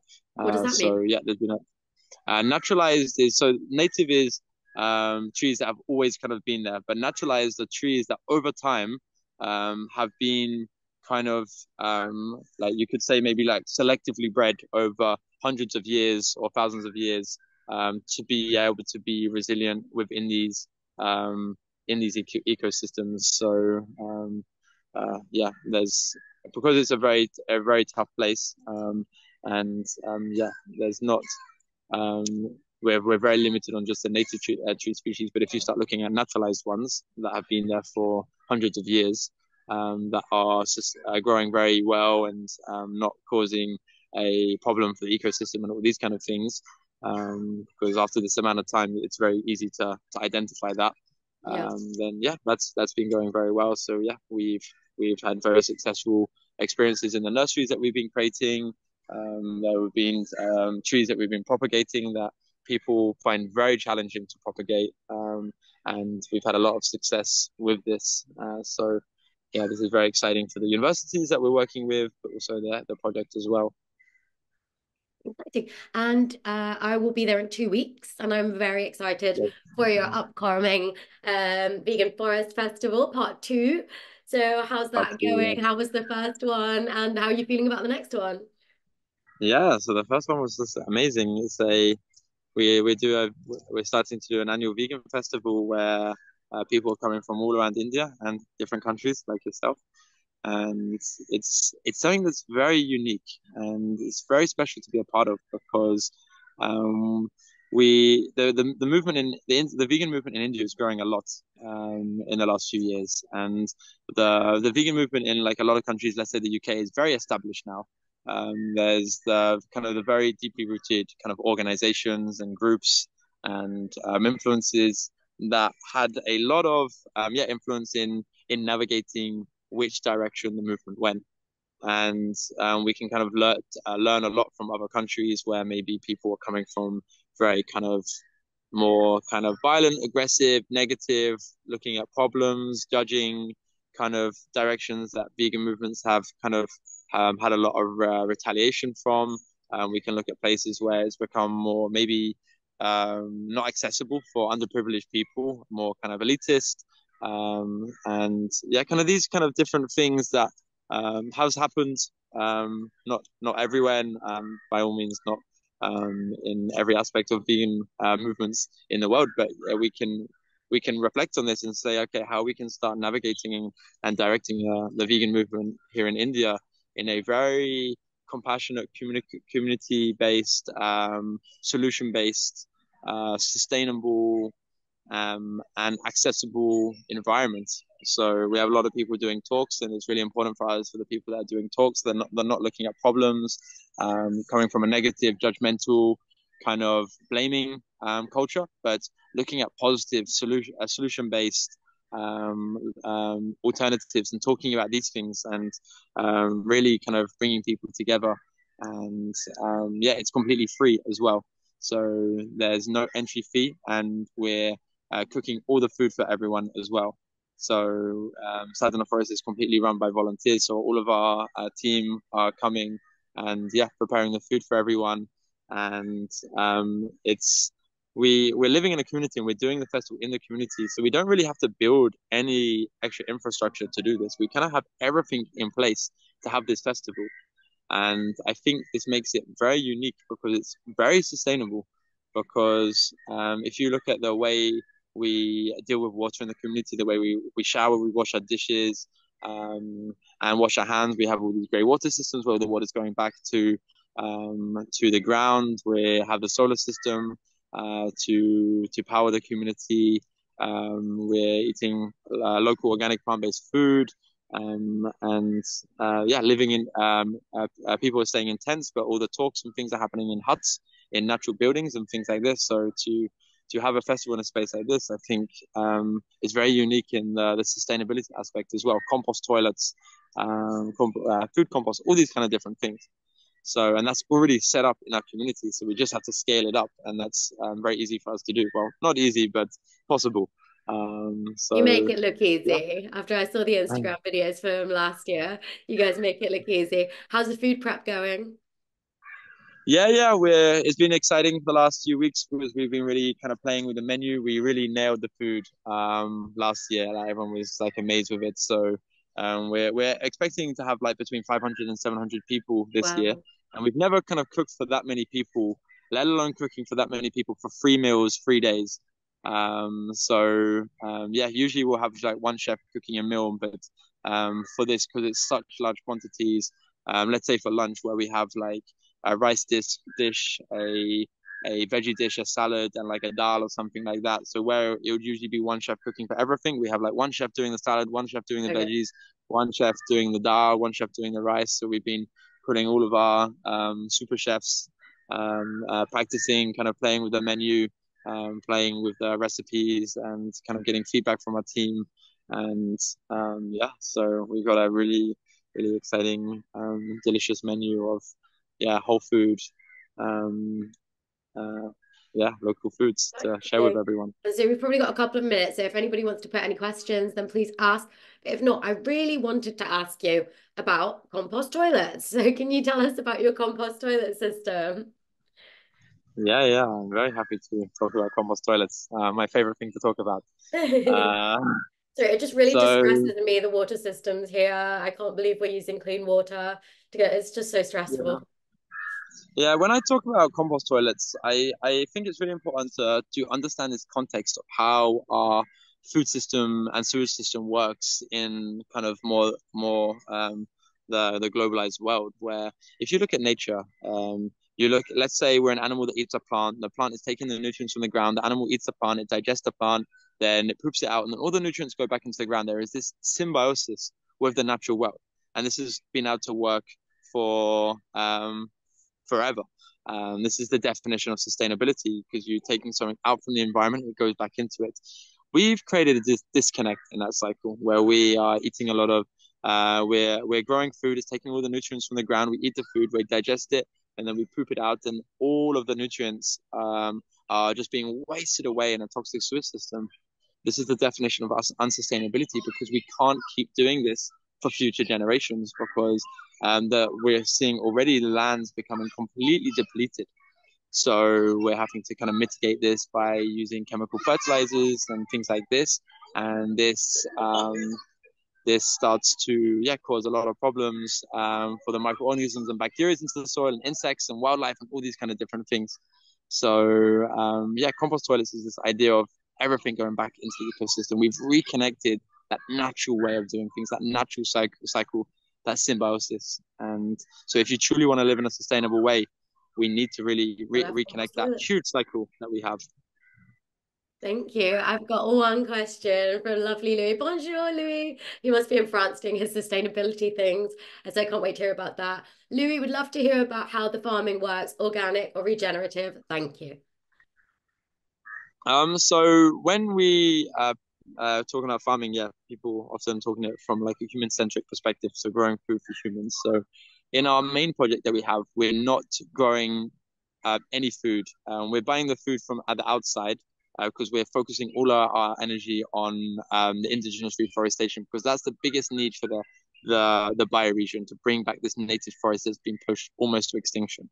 So there's lots of people growing food for humans in the world, but there's very few people doing indigenous reforestation. So in this project, we're focused more on this. But in our other projects, we're working with the local people in the tribal villages around agroforestry and food forestry. So how you can grow food forest, integrating it with agriculture, using their kind of local techniques. And it's all connected to permaculture. And just this regenerative type of living is this idea of, if we're using something and it's going back, and this can keep being done and keep being sustained. So yeah, I hope that Brilliant. answers your question. Thank you, Luke. I will see you in a couple of weeks. I'm really excited to come and see your house. Oh, excited for you to be here. I'll see you soon. Thank you so much for your Thank time. you so much. Thank you for Bye. organizing Bye. this. Take care. Thank you. Bye bye. That's brilliant and very exciting to hear from Sadna Forest again. So nice updates there. So shall we take it over to lovely Amelia Lees? Have we got Amelia here? Yeah, I'm here. Hello. Hi, Hi, how are lovely. you? It's I don't very know if nice to you heard be my here. introduction about you before, but I was like, she does this and she does this and she does this. She's a lawyer and she does podcasts and she's a magazine editor and she's rewilding. Oh my gosh. No, this is great. And I was really delighted to hear. Well, first, I'm delighted to be here. So thank you so much. And it's really fantastic to connect with you as well. So this is great. It's And so nice to then to see hear you. about Sadhana Forest, which is someplace I've wanted to go and visit, and Auroville as well, which is again someplace I'd wanted to go and Come on, visit. 2 weeks. Come I on, know. let's So you'll have to, I'm gonna, please post photos because I'm go. gonna be all over that. I really I want to will see it all. do. How are you? I'm very well, thank you, very well. Good. And again, some of the things that we just talked about with Luke, he really resonated. He said a couple of things about reforesting doesn't make money. Totally. So I related to a bunch of of things that he said. Um, but if you want, I've got a presentation, a bit of a presentation that I can kind of fly through if I'd love people that. Let's do that. Let's do are that. interested. So let me share a screen and do that. Can you see that? Yes. It says, yeah, yeah, great. Fantastic. Okay. So I'm just going to talk a little bit about what rewilding is and what it looks like from a conceptual basis, what we're doing in Scotland, and what our project is all about, why it's important, why veganism fits into it, and all that. Hopefully this works. Yes. So I'll give you a quick intro, tell you a little bit about what happened to the forests in Scotland and then worldwide, what's rewilding, what we're doing, and what we can do to rewild ourselves and the world around us. So there's a little bit about me. So I'm the author, co-author of Think Like a Vegan, What Everyone Can Learn from Vegan Ethics podcast, and Think Like a Vegan, and so on, some other stuff. But the main focus here that I want to bring you to is Birchfield, our project. It's 100 acres of former commercial forest, and it's in the Highlands of Scotland, just south of Inverness and south of Loch Ness. So really far north, which is an important thing to keep in mind. And what's interesting about being up there and about rewilding in general is you learn to read the environment. You learn to read, it's like a new language, really, because you're looking at a hill and you think, oh, this is what the hill always looked like, right? And this is what Scotland looks like. It's kind of empty and there's a little bit of trees here and there and so forth. But is that the full story? So we got to go back. We got to go back in time and think about how things changed. When humans started agriculture about 10,000 years ago, I should say, not they, because it's us, fundamentally changed the relationship that we have with our environment. And agriculture brought about lots of deforestation. And by the time the Romans arrived in Britain, and that is in 52 AD, the 50% of the forests of Britain were already gone. So it's not a new phenomenon. Again, like to get away from the idea that we are just doing bad things now or anything like that. So I want to, so that we can look at things with a wider lens. Then what happened to what happened to the rest of the forest. So you have empire building, you have colonialism, you have fuel and leather tanning, all of these things. How do you think the ships got built that participated, that were the most important thing, or one of the most important things in empire building and colonialism? And an important tool was the ships. Where do you think the wood came from? Certainly came from the forests here. So again, when we are looking at colonialism, it's what happens both in the place that's colonized and what happens back home, quote unquote, as well. There's negative effects everywhere. So like there's always two sides of an equation, just like in math. And then obviously wood was used for fuel, and it was also used for leather tanning, and all of these things were all going on. Then you've got the clearances in the 1800s. And this particularly is in Scotland. So the clearances in Scotland basically meant that large landowners kicked out all of the smallholder farmers who were on their land. They were tenant farmers, and they instead imported sheep. There were sheep in Britain before that, but to a lesser extent. So they imported sheep. Sheep are not native to Britain. Sheep are native to the Middle East. And they were brought to Britain early on by Neolithic people, but I'll get to that in a second. We'll talk about sheep in a second. Anyway, so clearances, more deforestation. Bunch of sheep on the big hills that you see here in the picture, and they're munching away doing the thing that sheep do. Then after that, so you've got the 1800s, you've got the development of large shooting estates, and then you have commercial forestry. So all of that brings us to the 19th century. And that's when people started saying, oh, gosh, well, maybe we should have some more forests. And by that time, by the 19th century, which wasn't that long ago, the woodland cover was 5% of Britain, not just Scotland, Britain. Then you have sheep. Very briefly, I'll talk about sheep. There's between 23 and 33 million sheep, depending at the point of time of the year, in Britain at any point in time. And well, they ruminate. They eat all sorts of plants on the ground and so forth. And as you can see, I just go through briefly where they're from. And why you're saying, well, what do sheep have to do with forests? Well, when you have trees can't naturally regrow if someone's eating them. And the way that sheep work, they don't necessarily eat the buds of trees, but they eat lots of the grasses that are around it, and they kind of create this very desertified area. Let me just go back. So you see in this picture, you see how this picture has a very empty landscape.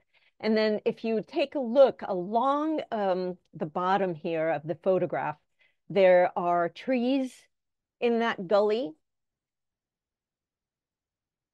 That's what Scotland would have looked like. There would have been trees all along top of these hills. So when you're looking at a landscape and you see it empty, try to have a look at where there's gullies, where the animals, whether they're sheep or deer or people, can't get to it. And you'll see a little bit more of what it looked like. So Scotland didn't always look empty. Scotland had trees, and you get a hint of that at the bottom there. And that's what I meant earlier about reading a landscape and it being a new language. I would have just thought in the past I did, oh, well, that's how the hills are. There's just kind of empty. And then, oh, there's a few trees there because there's a river. And although that's true, yes, there's trees because there's a river, but there's trees there because they weren't cut down because there wasn't convenient. So anyway, so you've got sheep. Then you've got land use. I don't know, some of you may have seen this chart. And And it's a chart, it's a current chart of what land use in Britain looks like. Um, and it's not a chart, a geographic chart, it's purpose. So if you take a look at what Britain uses its land for, you'll see that it's mostly for pastures, dairy pastures, beef and lamb pastures, and everything else is really tiny. And then next to it, the overseas land that we use to then feed ourselves. And again, look at the giant thing that uses beef and lamb pastures. And all of that contributes to deforestation. All of the pastures, all of the fields that we use, as we all know, to grow particularly soybeans, which are then well, made into animal feed. Most of the soya is put into animal feed, not to human food.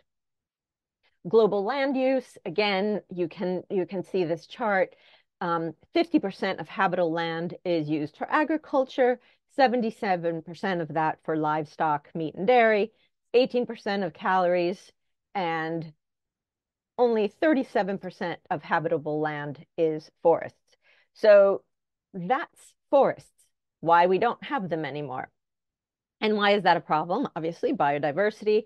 Biodiversity is extremely important. It's extremely important to ourselves as well as to the beings who live in the forest. And by that I mean animals, insects, trees, fungi.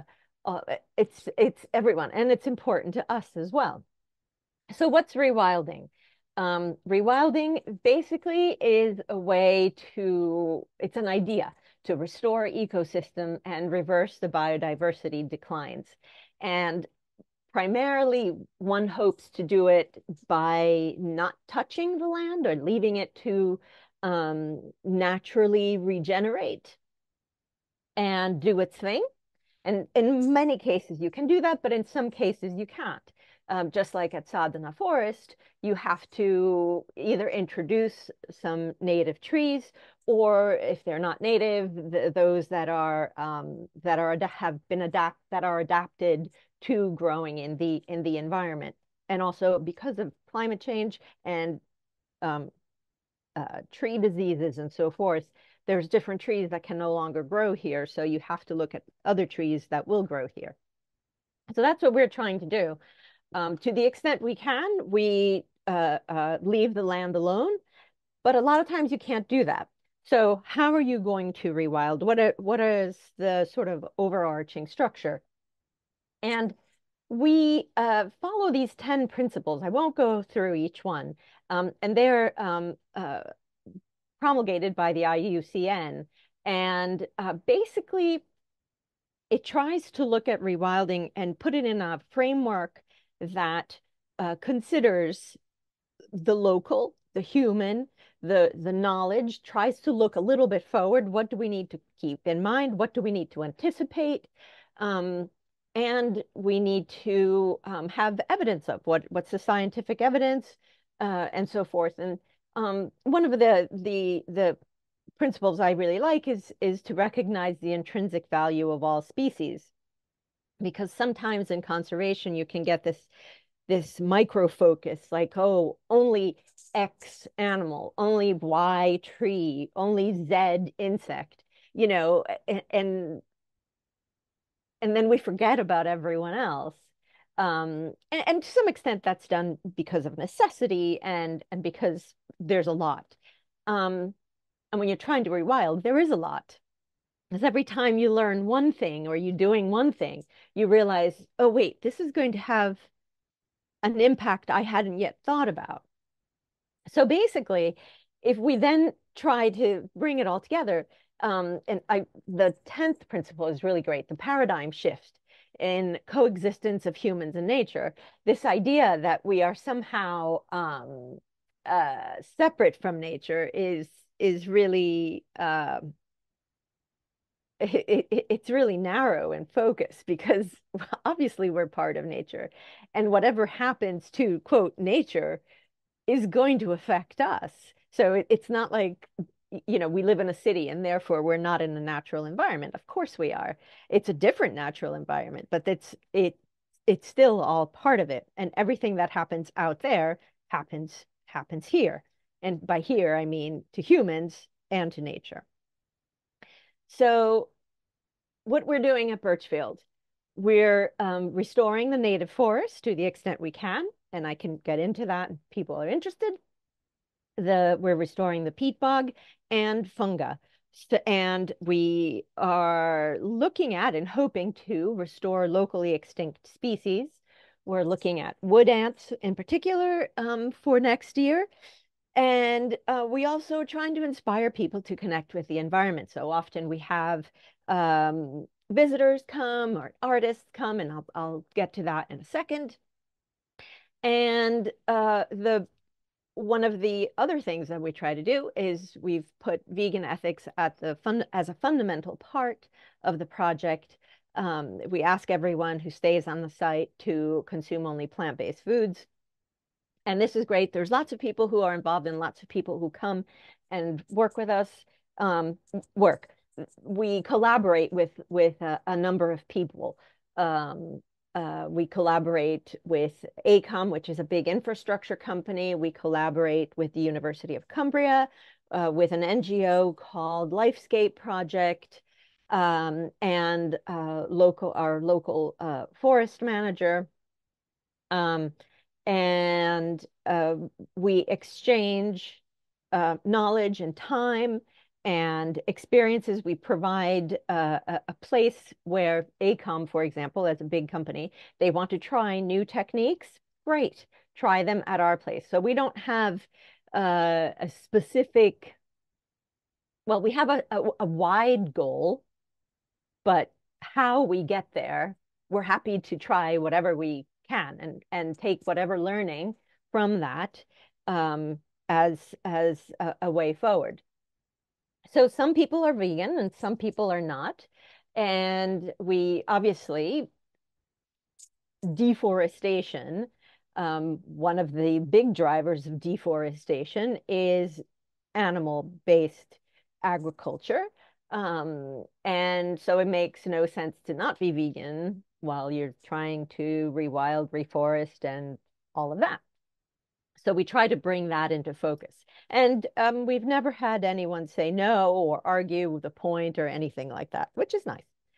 And so this is the fancy stuff that we do.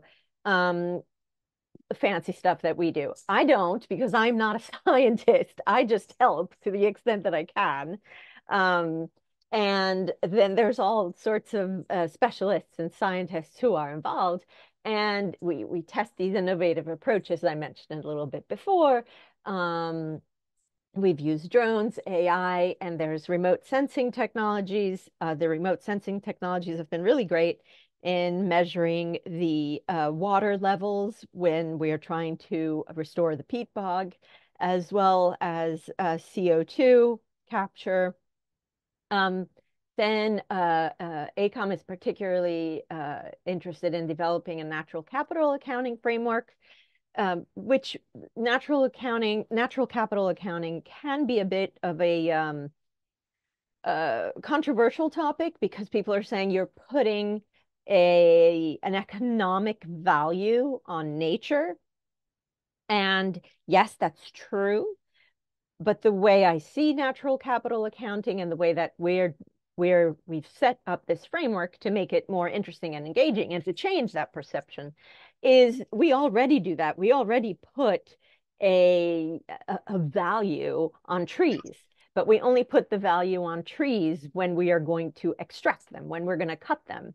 We don't then say on the other side. So, when you're looking at an account, it has the plus side, the debit and credit side, right?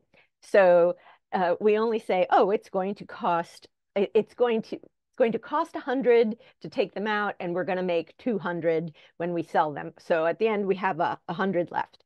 Yes, but you're not then taking into account all the negative stuff that you can't necessarily see. So you can't necessarily see that you're taking away the amenity from the community, the well-being, and what about the carbon that you're then releasing? All of those things have costs. And some people, whether we like it or not, I mean, we live in a non-vegan capitalist world, and that is the reality. Some people need to see that. They need to see that quantifying and that valuing.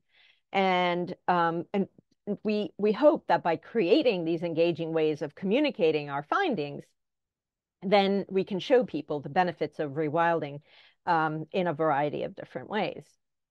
And the community engagement that I was mentioning before, which is also part of our principles.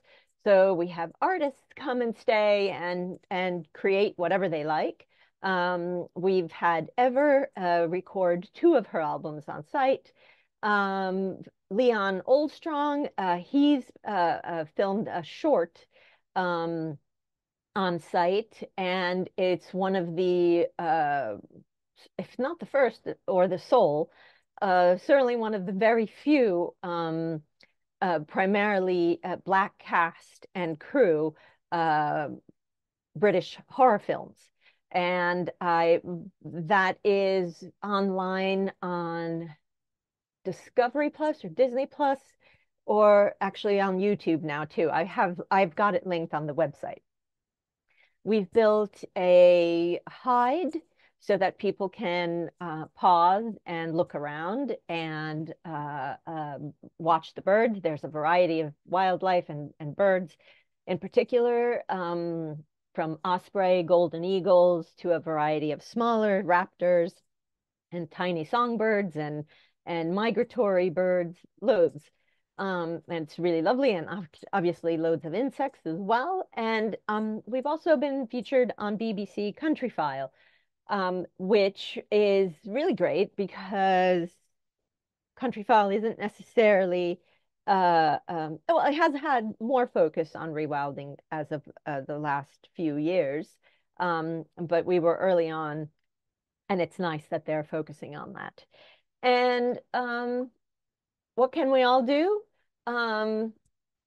Wherever we are, we can be a bit more rewilding focused, if you will.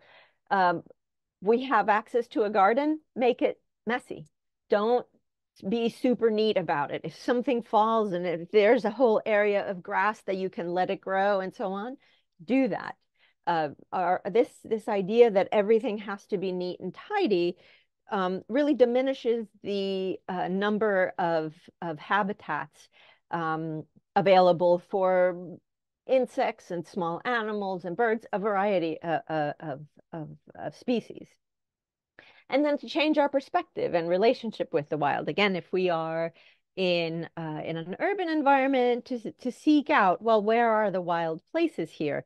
What did it look like before? You know, and if you're uncomfortable with the wild, you know, think about, well, why? Why are you uncomfortable with nature? And I mean, maybe, you know, this isn't necessarily the forum where, you know, people would be uncomfortable with nature. Probably not. Preaching to the choir, I suppose. But if you are, explore that. Why? Why do you think you're separate? Are you really separate? And then, as I said, learning about the area, what did it look like before? And again, assuming you're in an urban environment, but also assuming you're not in an urban environment. If you are in a more rural environment, have a look around at the hills and the wherever you may be. What might those have looked like before there were farms there? You know, so it's not, you know, don't assume that your environment always has looked like that. Try to look beyond it and say, oh, wait, this looked quite different, even if it was hundreds of years ago. And identify, where's the wild in your community? Is it just on the verges? If you're on a road, you know, and the verge of the road often tends to be pretty wild. And if you are in a city, there may be wild parks, or are there parks that could be a little bit more wild, and you might have some influence on that. You know, there's loads of different ways. And if you don't have a garden and you only have a balcony, well, maybe plant some trees and some plants on your balcony if you can. And of course, if none of those things you can do, the least we can do for a wide variety of reasons is to be vegan. And that will help. And to make more vegans, obviously, of course. and that will help in rewilding and decreasing, well, the potential decrease of deforestation. Here's some contact details and resources and all of that. And you can screenshot that if you want. If you have any questions, please get in touch via email or social media. And podcast, I talk about rewilding a little bit. I've had some guests who talk about that in the last season. And yeah, my book is available anywhere. And that's pretty much it. I'm going to stop sharing the screen and return. Hi. Hi. That was brilliant. Thank you so Tried to much. keep it short. Yeah, no, it was perfect timing because that gives us a few minutes to chat. So that was absolutely perfect. So you don't sound Scottish. How have No. you ended up buying the land in the Scottish Highlands and why did you choose there? Well, that's a great question. So I've been living in the UK for a couple decades, and my husband was really interested in Scotland, and he was there before we met. And then we actually watched. Actually, no, let me go back. We read George Monbiot's book Feral, and we read about this was years ago, about I don't know, maybe 10 years ago, maybe a little less. We read about a community in Scotland, not too far away from where we were, and where there was a man who's called Alan Watson Featherstone, who set up a charity called Trees for Life. So we went to hear him speak, and he basically has been reforesting the Caledonian forest in Scotland for decades. And we took a lot of inspiration from him. Then we've also gotten to meet him and to work with him, which was fantastic. He's been vegan for almost 50 years. He's an amazing person. And he lives at the Findhorn Foundation. And and he's actually been to Arrowville, which I was like, oh my gosh, I've always wanted to go there, blah, blah, blah. And he was We telling keep me all running about into the that. same people in the conservation community. I love it. Well, exactly that. And people who are interested in similar things. So that was really fantastic. So basically, he was our inspiration, as was Farrell, because it led us to him. And we said, well, gosh, maybe, my husband said, well, couldn't we do that? Couldn't we plant some trees? I'm like, I don't know, I suppose so. And so we started looking for some land, and we found a place that made sense for us for a variety of reasons. Because again, finding land and finding some place that you feel where you can make a difference can be difficult and daunting, because commercial forests are really, they can be really sad places. So you need a place also that's going to feel a little bit where there's the opportunity to make a difference. And so we found this place, and then we started, and then talking with some friends, and they said, we said, hey, we've got these 100 acres. We're thinking of planting some trees. Maybe could we do something more interesting? And so this other friend said, oh, actually, I've had this idea about natural capital accounting and making it more interesting and all of that. And so we said, hey, well, let's see what we can do. And so we did. And so here we are. And so from planting trees only, we have learned so much. And that's actually been the slowest part for a bunch of reasons, but that's been the slowest part of the whole project. Yeah, well, it takes time, like we had from Luke before. Exactly. I'm really glad that you highlighted. I think it's so important to emphasize to people that this is not what our backgrounds, and this is not what our scenes should look like when we're driving through, when we're going on the train, and when we're walking through fields. It feels very unnatural to me, and it took a long time for me to realize that.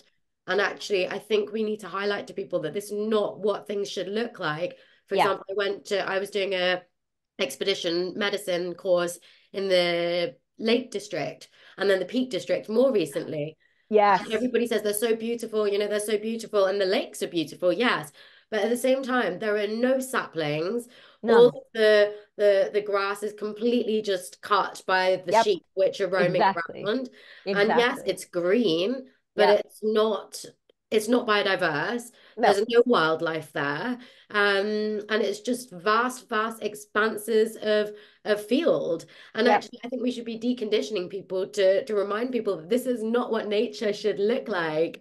And it is sad when you realize that, but at the same time, it's really motivating because we know what it should look like. Yes, well, exactly. You know, and when we have visitors come to the site, and this summer actually we're going to have a sort of a regular set of visitors pointing that out. Yes, to some extent you make them sad because they're like, oh wow, and then they're like, oh. Yeah. But those two things, well, could, they do exist in the same space. They can exist at the same time. You can think that something is beautiful and also realize, oh, but wait, let me use my imagination and think of it in a different way, and then think about how I can make a difference to make that happen. So instead of just being, wallowing in the sadness room, you can use that We need for to use all of for this good. as motivation. Exactly, exactly. I I've mean, got to what else leave can it you at do? that because I've got my ecomedics presentation now. Thank you so Thank you much. so I will much. message you today. I really appreciate your time and your work, and I'll chat to you soon. Thank you so much. Bye, Amelia. Bye, Take everybody. care. Bye. Okay, I think we've got over to me now. So I am going to pull up my next presentation, which is a quick one on ecomedics. So, more share screen. Brilliant. Great. So I think you guys can see that. It looks like you should be able to see this. Ecomedics by me. So I was really hoping to have lovely Dr. Nathan Hudson Peacock presenting today, but he has had a family emergency. And so I will be covering for him. And I'm really, really proud and inspired by the work that Ecomedics are doing. I was really, really honored when they asked me to be on the team, probably last year after I think we presented outside Parliament at the Extinction Rebellion, the big one. We kind of talked about the work that we were doing in hospitals and realized that there was a huge overlap. And so I'm really, really happy and honored to be on the Ecomedics team. Ecomedics was founded in 2020 to tackle the climate crisis by encouraging and enabling sustainable behavior amongst healthcare individuals. It started originally with projects tackling single-use coffee cups, but now their quality improvement projects are being enrolled nationally. Ecomedics is open to any healthcare professionals concerned about the climate crisis, and they currently host an amazing podcast. They had a conference at the Royal Geographic Society last year, and we're now having regular Ecomedics sharing circles for healthcare professionals who want to network and chat and maybe have a bit of a debrief about any concerns that we've got about the environment. So Ecomedics, we should be having an Ecomedics team in each hospital. So if anybody's interested or knows anybody that might be interested in setting one up, then please just ask them to get in touch. There's loads of amazing projects which you can get involved in, and Ecomedics can always kind of give you ideas about how to implement the projects that you're interested in. So we might think, why is this important? Because we've already got so much to deal with when we're thinking about the pressures that the NHS is under, when we're thinking about the burden of sick patients, when we're thinking about waiting lists, when we're thinking about the fact that, there aren't enough rooms or beds or appointments for patients. But we've got so much to think about. So why should we be prioritizing sustainability in healthcare? So it really shocked me to find out that the NHS produces 5% of the UK's carbon emissions. So that's an absolutely massive proportion of our greenhouse gases, which are as a consequence of the NHS resources, whether that's going to appointments, whether that's actually medications, whether that's the imaging and the tests that we use, or even things like the IT systems use an enormous amount of energy. We know when we're working in healthcare that we're just going through single-use equipment like there's no tomorrow. And it can be really distressing when you think, this isn't sitting right with me. This isn't what I signed up for. I want to be helping patients, but I know the cost that this can have on other people if I continue to be unsustainable in the way that we often have been in hospitals. Medication manufacturing and distribution and packaging has a huge carbon imprint.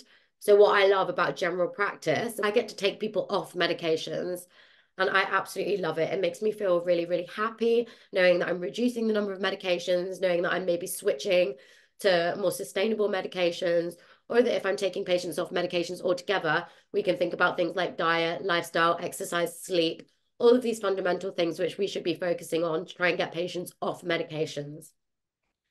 The NHS is committed to carbon net zero by I think it's 2050, but this seems like a long way off considering how disposable our culture in the NHS is in order to protect the patients in front of us in terms of things like infection control and the investigations and the medications and the tests that they need. You think about the health implications of climate change, and actually, this affects all of us.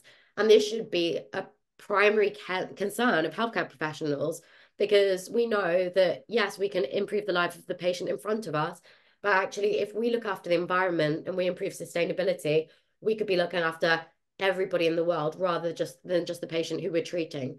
So we really need to be thinking about this as a matter of public health. What I find really difficult is knowing that I'm trying to go into conservation and knowing that I want to be looking after the environment. Yeah, I still have to use single-use gloves and scissors and all of these things that are very, very wasteful. So I find that really difficult working in the NHS, and I found it really, really nice not being in hospitals, because in general practice you have less things to use, and so you're much more careful about what you're using. Things are much less acute. So in A&E, the last thing that you're thinking about when a patient is bleeding in front of you or having a stroke is the equipment that you're using. But actually in general practice, it's really easy to think about these things, and general practice aim to get their budget down. So actually with doing carbon savings and with doing cost savings, then this is a great way that we can start thinking about sustainability in healthcare. So coming back to the 4 pillars in medical ethics, if we're healthcare professionals, if anybody's healthcare professional, you will know about autonomy, beneficence, non-maleficence, and justice, which essentially means do no harm. We should be looking after the patients that are in front of us, and they should be our primary cause for concern. However, we're becoming much more connected, and we're realizing the implications of what our actions have on other people down the line and on the environment. So surely these 4 pillars should extend to the world and the environment and to animals as a whole. We should be treating everybody as our patients, not just the person that's directly in front of us. So I think we really need to extend our perception of what doing no harm means. And then we should be extending it to the environment as well. Can I just ask everybody to mute their microphones? I've got some feedback. Thank you so much. So this is really interesting, and I really love slides like this because it makes me feel really empowered to tell people about what the effects of climate change has on individual human health, because I think people don't often think about this. People think about climate change as something that affects a community really far away, maybe in the Pacific Islands, that might be flooding, or it might be a community that's affected by drought somewhere really far away. But I think one way to motivate change is to try and tell people about the immediate implications that climate change can have on your human health as an individual. So that could be things like respiratory diseases. We know that we've had the first few deaths related and attributed legally to climate change, and that's been in London. So we also know that we've got weather changes, air pollution, transmission of mosquitoes. We know that we're going to have things like malaria that are becoming more endemic to places that have never seen it before. We know that water quality impacts so many people on a psychological and physical level. We know that food scarcity and food security affects people, and that's not just down the line. That's not just in developing countries. That's also with us. I don't know if anybody remembers where we had the signs in the supermarkets last year that said, we don't have tomatoes and we don't have cucumbers. And that was because of changes attributed to changes in the climate that's affecting us directly in supermarkets in the UK.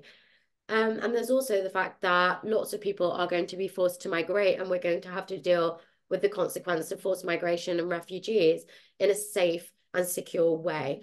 So I think that when we highlight to people that actually this is not something that's so far removed from us, and these are the things that it really can affect you and me, then people might be more motivated to start thinking about climate change and about what we can do as individuals to reduce our burden on the environment when we're working in healthcare.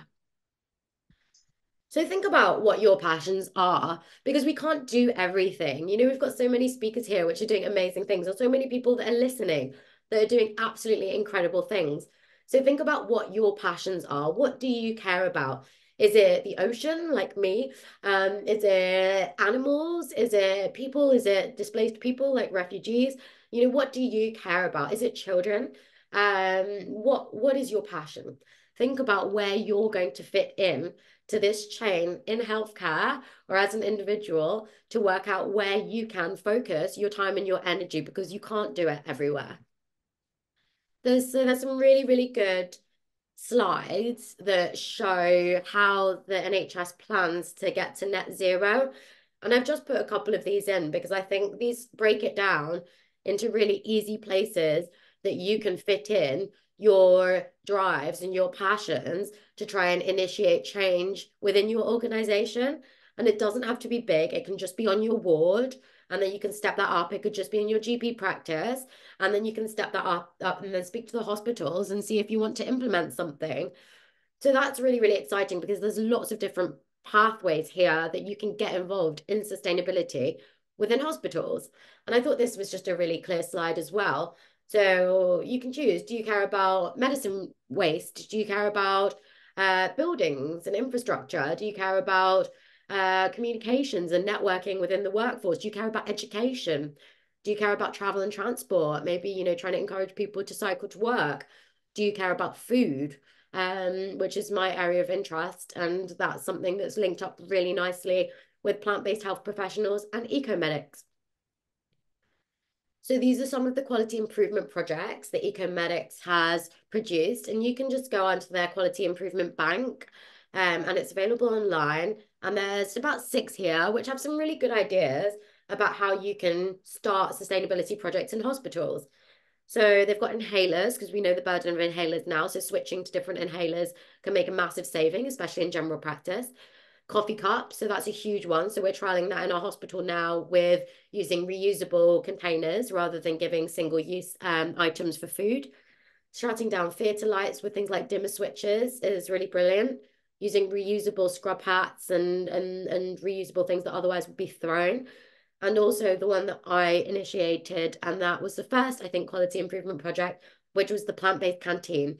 And that was what I did in Maidstone and Tunbridge Wells hospitals to try and encourage them to switch to more sustainable, healthier, and delicious diets. So this is a really great website as well, and that has a little bit more extensive suggestions as to what you can do in terms of quality improvement projects or just really easy things. For example, writing to your reps about climate education. So this doesn't have to be university. This could be in hospitals or in your healthcare practices as well. Looking up your institution's carbon targets and trying to figure out where you can reduce them. So there's some really, really good options here. This is just a snapshot of a few of the ones that you can find out more about on Students Organising for Sustainability. So how can we motivate sustainable change? Again, we've got to pick something and just go for it. These things take time. You have to be really ready to effectively communicate again and again and again and again with your sustainability coordinators and the members of the green plans from your hospitals. You've got to think about what your short-term goal is. Is it having, for example, what we're doing soon, which is a plant-based day in the hospital? Then your medium goals, is this going to be something like trying to have meatless Mondays? Or is this your long-term goals, which for me is going to be switching to completely plant-based diets, as lots and lots of different hospitals, cities and universities and institutions have signed up to, for example, with the plant-based treaty. we've got to break these down because often, I can't go straight in there saying we've got to completely just reduce our carbon emissions. We've got to switch to completely vegan diets. We've got to break this down and think about what's going to be step one and how are you going to communicate that with the people that it's important to communicate with. So, for example, in my case, I went straight to the hospital's catering and procurement services. And I've been kind of just harassing them for the last 3-4 years. And we're slowly but surely getting there, but it takes time and you've got to give them really, really specific things that they can act on. People also are smart. People need evidence. If you look at the sustainability leads and the green plan leads, they need numbers. So if you can start collecting numbers and start collecting facts, then this is absolutely brilliant. And you should be able to build up more of that evidence to try and convince other institutions to follow suit. And persistence, don't give up. If you believe in something, then just keep on with it, because this took me 3 or 4 years and I really, really was close to giving up on the hospital. I actually moved away and started in general practice, and then was focusing my interests and my efforts on other areas. And then I took a bit of time out because I was feeling a bit burnt out with the hospital. And eventually I got back in touch with them, and they've allowed me to do a fully plant-based day in Maidstone and Tunbridge Wells hospitals. So this is such a big step, but it's taken years and years of persistence. And these were some of the meals which were given out for free to the staff during COVID, and they were all vegan. And I was so proud of this, but it took time. So don't give up. If you believe that something is really, really beneficial to your patients, to the environment, to your colleagues, and to individual and environmental health, then just be persistent. Know when to take a break and know when to go easy on yourself, but don't give up, because these things often do take time to push for, and sometimes you might need to go to just find a completely different route and to try it a different way. But definitely don't give up. If you believe that something is right and you believe that you're doing the right thing, then just go for your project, and somebody will start to listen, and then you'll get momentum and you'll get the ball rolling. So 2 events which I'm really excited about that we've got coming up with EcoMedics. One of them is the upcoming sharing circle. So it's our third one on February the 7th. I think that's on Wednesday, and that's at Love Shack in London. So we've got a really nice group. We always have a really, really good chat and social afterwards. And it's really great networking. We have some really, really good facilitated discussions about how to manage eco-anxiety and environmental issues in the workplace. And then the last weekend of May, coming up to the first weekend of June, we've got the first EcoMedics retreat. So we've got some amazing speakers. We've got an amazing campsite in Essex booked out. We'll be doing some paddle boarding, some workshops about sustainability, some talks about diet, some yoga sessions, sharing circles again. There'll be a kind of variety open mic night. So that should be lovely. And we've got some amazing musicians coming up as well. So definitely get involved. Just follow EcoMedics on Instagram or Facebook, or you can just find the website as well. But check EcoMedics out. If you're a healthcare worker, if you know anybody that's concerned and feels like they're quite isolated in this, then definitely just connect us, because we're an amazing organization to be part of, and we really, really want to help people with this. So thank you so much. I will stop sharing my screen now, and I will take it over to Steve. Is Steve here from Sussex Seabird Restoration Project? Do we have Steve on? Hi. Yeah, how's it going? You all right? Absolutely great. How are you? I'm all good. I thought I'd join you in after the last year of your fundraising for the project. So thank you so much for everyone that actually put some money towards the project. And it's only, as always, gathers more and more momentum with the BBC, ITV, and Channel 4 and all the rest of it. So and soon to go on Country Files. So yeah, so it's been interesting listening to what you were just saying about that eco campsite in end of May, early June. What's the numbers that you got so far going to it? 40, I'm hoping for. Oh, that's good. Yeah, so it should be good. You're more than welcome to come along. And what's the location of that? It's just in Essex. So it's called Sparrow's Campsite. It's where we normally have our yoga retreats. You will love it. It's so lovely. You can do a session. I'm not very bendy any longer. I need to work on that. Oh, I didn't mean a yoga. You can do a yoga session, but you can host a session talking about your work. We would love that. Yeah.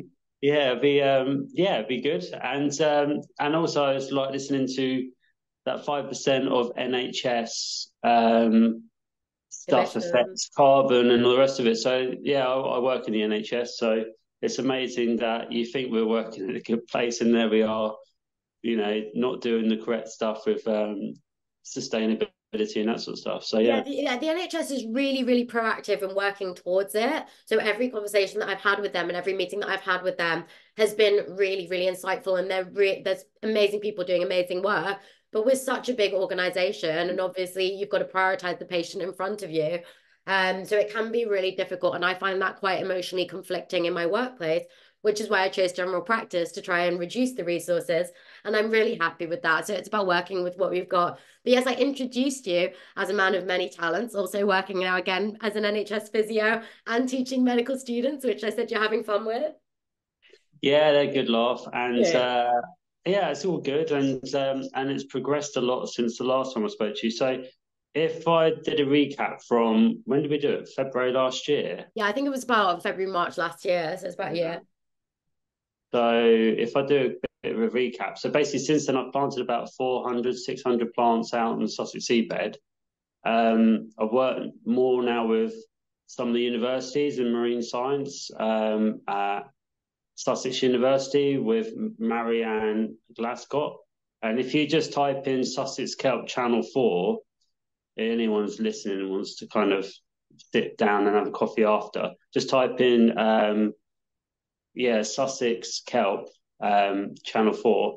And it's about a 6 minute sort of really good documentation about what happened since the 1980s on the Sussex seabed and how much kelp we've lost and how much biodiversity. And it's funny that that farmer previously to this was talking about the fact that for grazing sheep, you just assume sheep grass and that's the biodiversity, where the seabed's the same.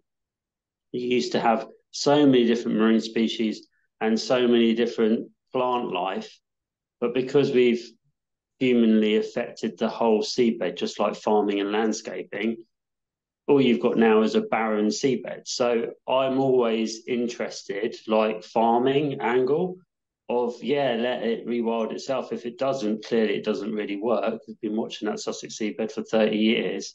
You've got to kind of intervene and put a little bit of plant life back to kind of encourage marine life and biodiversity to come back, just like seagrass meadows and that sort of stuff. So yeah, so since the last spoke to you, I've done Channel 4, done ITV, Wow. been in the newspaper quite a few times, went out to Europe to do a talk in Europe, and then spoke to Countryfile a bit over the last couple of weeks, Wow. and they want to do two episodes of the project, all Oh my from my gosh. garage. So it's amazing when you're saying about don't give up. Yeah, you hit times and you think, God, I can't even bother with this any longer, and I'd rather just go for a run along the beach. But Yeah. the problem is you're passionate and you can't give up, because the next morning you wake up, you think to yourself, oh yeah, that's burning in my head again. I best Yeah. crack on with the project. So it's just You're it, addicted, Steve. I can tell. it's a nightmare. If I could find a new hobby, but Don't, you come on, you're can't. doing this one so well. But you can't. So you just have to carry the torch and carry it on. But but also like you said, just don't burn out. Make sure you just do it at the pace you want to go at, because that's important as well. Because I see Um, you having fun too, which makes me oh really yeah, happy. Because I have a you lot got of fun. You see me having fun. I see all of yeah, these activists. you've We got to have blend it fun. you got to blend it together. Like even that's just booking a holiday or buying a new bike, whatever it might be, just to cut or do some gardening or whatever it is. Yeah. You got to get that balance right, because if it was just intensely like that when you're trying to lead something, you can't sustain it. It's not sustainable. So you just got to balance out. But anyway, let me go and show you the kelp hub. Yes. So if I put that on over here, so I'm in my very, that's my new wallpaper. I Oh, don't know it's if you like it. lovely. Life's a beach. You can buy it on Amazon. It's really That's cheap. so funny. So anyway, so yeah, there we go, and there we go. But I just thought a bit of colour in it, Oh, and definitely. Oh, it looks so nice. I can't wait to I'm see the always setup. Yeah, I'm off Wi-Fi, so shouldn't kind of clock out. But you might say, okay, it looks the same as it did last time. But if you look at the bottom down here, on each sets of kelp hubs, there's a dog as well. You've got Yay. two different sumps, and in those sumps are protein skimmers, and there's a UV light there, which is very powerful, sort of ozone UV light. And what that does is every time the water pours through the tanks, it goes back down to the sump.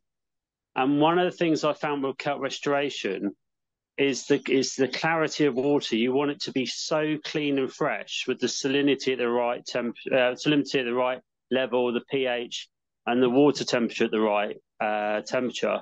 If you get the pH, the salinity, and the temperatures right, then you can start understanding the actual spores as they land onto the rocks.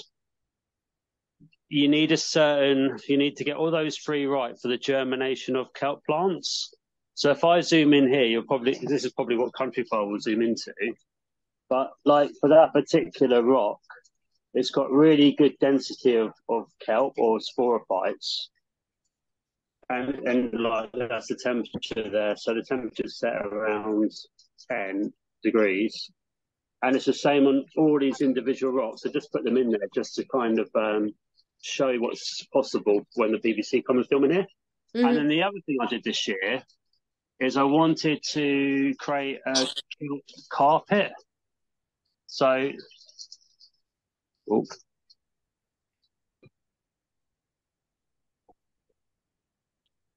you still there? Yeah. Okay, perfect. Okay, I just thought we lost connection there. The other thing I wanted to do is to create a kelp carpet. So in here is sheet wool, and it's been knitted together.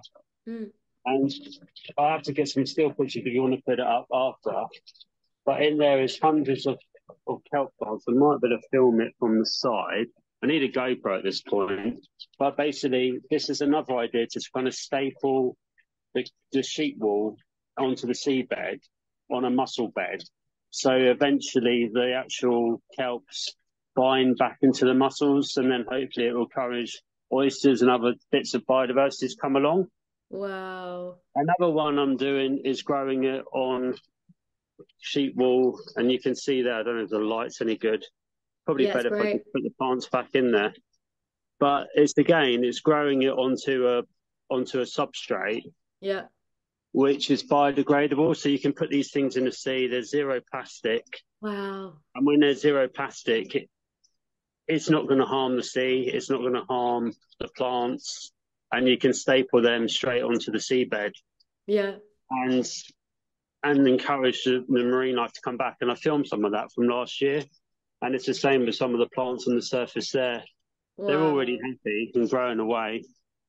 And it's just the fact that it's so important to kind of start this process. A lot of universities and that, they don't study this sort of stuff. They don't get involved as much into the actual nursery side of marine biodiversity and kelp restoration. You said you've got some students coming now to take some of the spores and see what's happening, to do some experiments with them, right? Yeah, so the students are coming along and they're always saying the same thing. We don't learn any of this stuff at universities. Yeah. Oh, there we go. If I wipe this out there, you can see the kelp carpets that I've been making. So you can see all the plants. They're really growing. Yeah. People say you got a bit of a magic touch because you do. You've got green fingers. When are you going to put them back then? When are you going to put them in? I don't know. Well, I'm going to work with the universities so they can then study these plants underwater and write the right papers that are needed. Yeah. Let me just ping that round. I don't know why that's slipped round like that. I'll just hold it like that. Is that? Yeah, it's absolutely great. And then on this side here, I'm growing the different lucks and paths of lighting again from the crowdfunder, so you can actually see the plants growing out the pipes. What? This is what our donations paid for? Yeah. Oh, no way. So your donations went to all the equipment needed to basically get the kelp restoration project to the next level. I'm so happy. So up here, it roughly costs about £2 1,500 to get the right power of lighting and to also get the right movement of water coming through, because basically what you want, I don't know why my camera keeps going on that, but what you want is the entire thing to be running. So you've got lots of circulation, lots of oxygen. And in fact, I was talking to you the other day, I don't know why my phone's gone around that way, but I'm now having to use CO2 boosters because the plants are producing so much oxygen in here that I've got to counteract the oxygen and put more CO2 into it. So it's showing that in this environment, already the pH levels are rising, and you've got to add more and more carbon into the water because the plants are doing what they should be doing.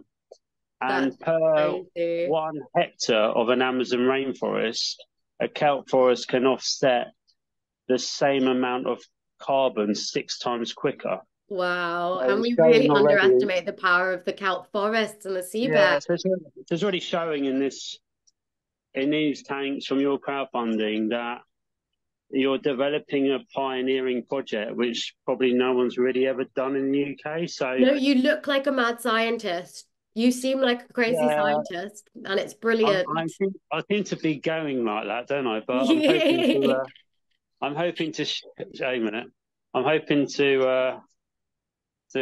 just get that information across to the right people. Yeah. And then those right people can then take this formula forwards and go, right, if we want to restore our oceans, maybe all this stuff that Steve's been doing in his garage has got the right methodology to take that forwards and then become a project for sustainability with kelp restoration. So, definitely. And the 29th of February, I'm meant to be meeting up with the Crown Estate to talk about this. So that'll be cool.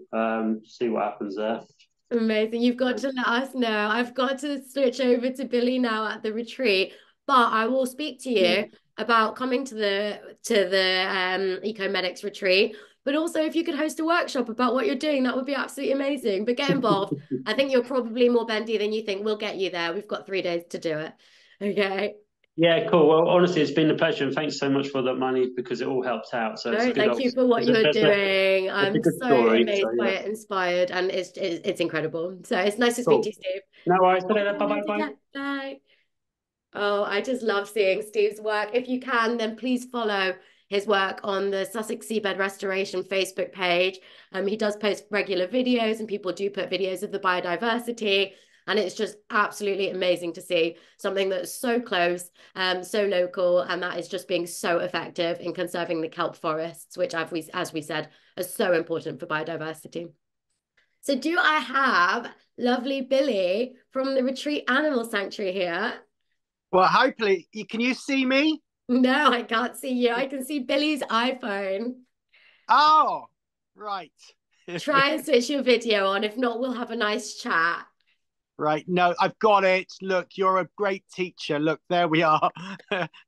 1 minute. I just saw the icon for it. Perfect. Here we go. I'd love to see your face. Oh, yes. Hello. Look at that. And what I was just listening to that interview. Isn't that inspiring? Absolutely, incredible what people are doing, individuals are doing. So yeah, it's amazing. I love this conference because it means I get to chat to my friends about what we're all doing, and it's just the most exciting thing. So I love the retreat. It feels like the safest space in the world. So yeah, I'm so excited to hear about what you've been doing. You can tell us all about the retreat and about how we can get involved as well. Well, so for people who don't know, I'm Billy, and I've been at the helm of the retreat since it began. It's kind of morphed into a few other projects as well. So now there's 2 offshoots. There's Earth Dragons International Dog Sanctuary, saving street dogs from across the world. Dogs who have no hope. So not dogs that you could just take and give to people. And also since 97, we've run a travellers project supporting travellers animals, which is called the Flair Foundation. So that's it in a nutshell, really.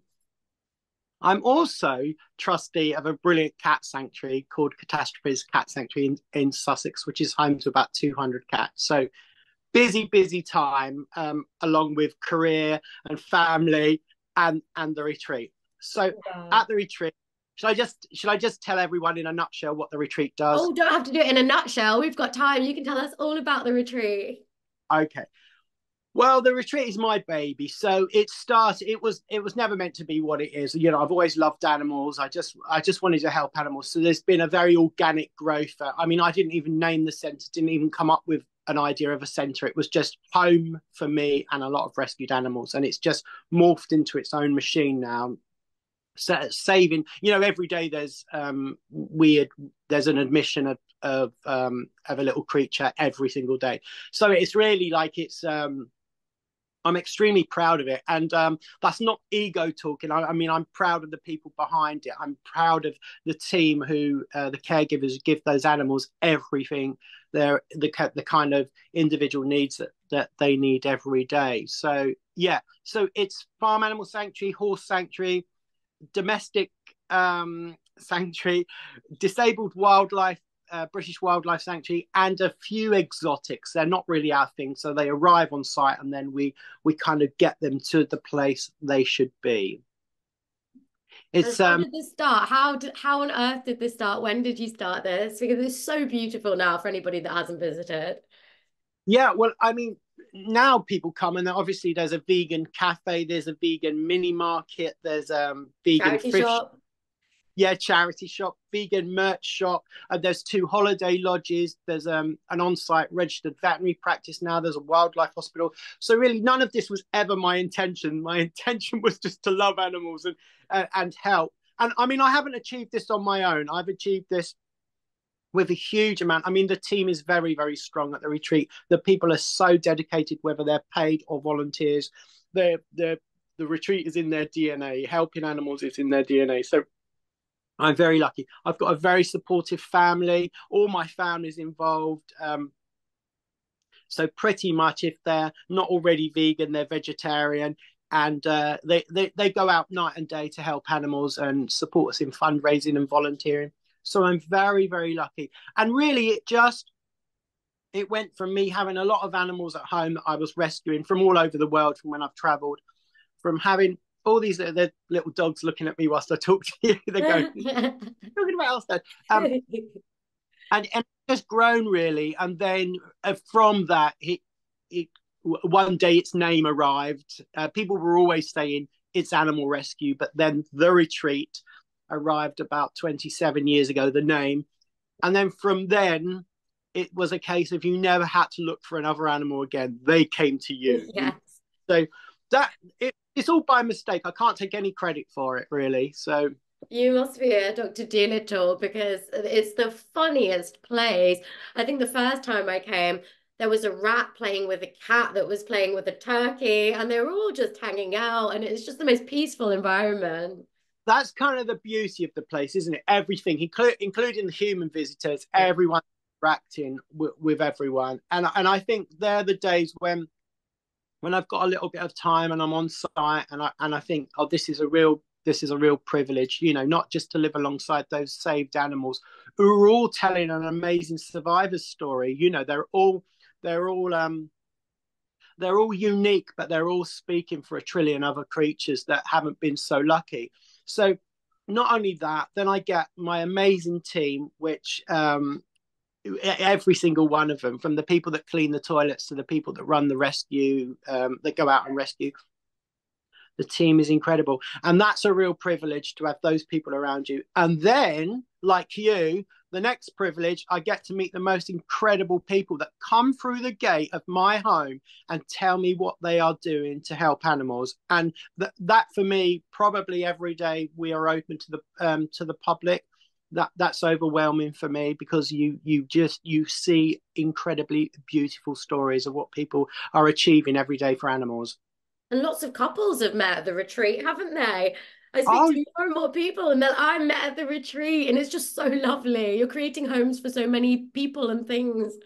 you're right. At one stage, just on the team alone, we had 10 couples that had all met at the retreat. and then it spills out to visitors. We're talking about human couples. Yeah, human couples. There's probably thousands of animal couples. Yes. Human couples. At one time on the team, there was 10 couples. That's so funny. Incredible. Is a young woman had her first date at the retreat. Then she started dating him. He then proposed to her at the retreat. They're called Indigo and Roberto. And then wait for this, they had their wedding at the retreat. Oh my gosh, how magical must that have been? It was beyond anything I've ever experienced. It was such a beautiful wedding. They had about 100 people, sit down meal in beautiful marquees and everything animal themed. Yeah. Oh, I can't imagine a more perfect place. So tell me about the wildlife vet then. Are they just on standby? I didn't realize you had a vet there. Yeah, so we've got two things happening at the retreat. So we've got a wildlife hospital. So that's pretty much where wildlife arrives, and we've got an intensive care unit and an acute medical unit. We've also got an end of life unit because obviously so many animals, wildlife, get hit by cars, and sadly there's no fixing them. So we've got a really dignified end of life unit. And then we've got a separate on-site veterinary practice, which is really just for neutering. But what has happened, so any charities out there, we neuter free of charge for any charities, so they can come to the retreat. No one's means tested. If you've got animals you want neutered and you're a charity, we will do it for you. Wow. What's happened through the Neuter project is that we've had the most incredible vets actually giving their time free of charge, the most incredible nurses giving their time free of charge, but they all bring a little bit of extra expertise. So now we've even got a really brilliant vet who's called Hillary, who really deserves a shout out. Who's there's nothing she doesn't know about avians. So she's the bird vet, and so for having that little opportunity, it's really helped the chickens. Yeah, what a brilliant network of people you've created. So I wasn't planning on asking you this, but when I come back from my conservation projects, if I come back for the summer, please could I come and shadow the vets? I don't know anything about animal medicine. I know too much about humans and not anything about animals. Absolutely. I would love to.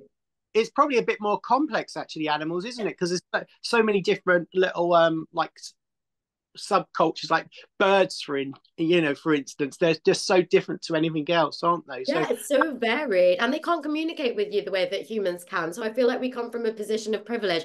I've always said vets and paramedics, I think, are just the angels of this world, especially if they're vegan. But yeah, we'd absolutely love to do that. So what have you got coming up then? Well, we've got quite an exciting year, actually, if I'm honest, at the retreat. So we've had a rebuild for the visitors. So there's a new shop, a much, much bigger supermarket.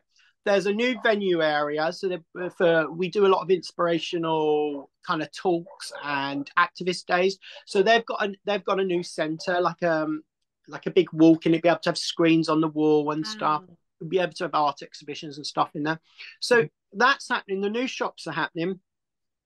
The most magical thing is our fundraising has paid off, and we actually have enough in the pot to buy the farm next door now. So yeah, so this will all roll forward this year, and we will double in size, physically double in size. Wow. This is really good for us, because not only is it more physical space for those really busy times like baby season and the winter, but it'll be more venue space, and also a huge saving to the centre, because we will be able to grow our own hay, which will just our hay. The saving of the hay will be about 25k a year. Wow, that much? Yeah, and that's just hay. That's not. I don't know anything about growing hay. Does it just grow out like off the ground like grass? What is it? Well, it is just grass, really. Hay is just. I mean, there's some management to it and stuff, and it's very weather dependent. So it's kind of like we'll be out there with our little umbrellas over it. Yeah, don't get waterlogged. Yeah, so that's really, really exciting for us, because it will provide a whole new avenue of things to do to help animals. And then, I'm not sure if you know about this, but in 2021 I wrote my first book. Earth Boy. Yes. I Well, do. that's incredible. Well, since I've written 5 books, and 5. yeah, the second one comes out on the 16th of this month. I'm kind of staggering them for people because they're going to be sick to death of me otherwise, aren't they? Oh, I So don't think so. But also, how have you found the time to write 6 books now? yeah, no, five including Earth Okay, Book. okay. Still. How have you managed that? Do you love to write? Yeah, I do. And I think for me, I've never been able to meditate. I've been very interested in meditation and finding those quiet spaces for yourself and stuff. And because also I'm night manager 7 nights a week, and I have paid work, and then I have my dogs that live with me. I have a house who demands some time. Do you know what I mean? So Yeah.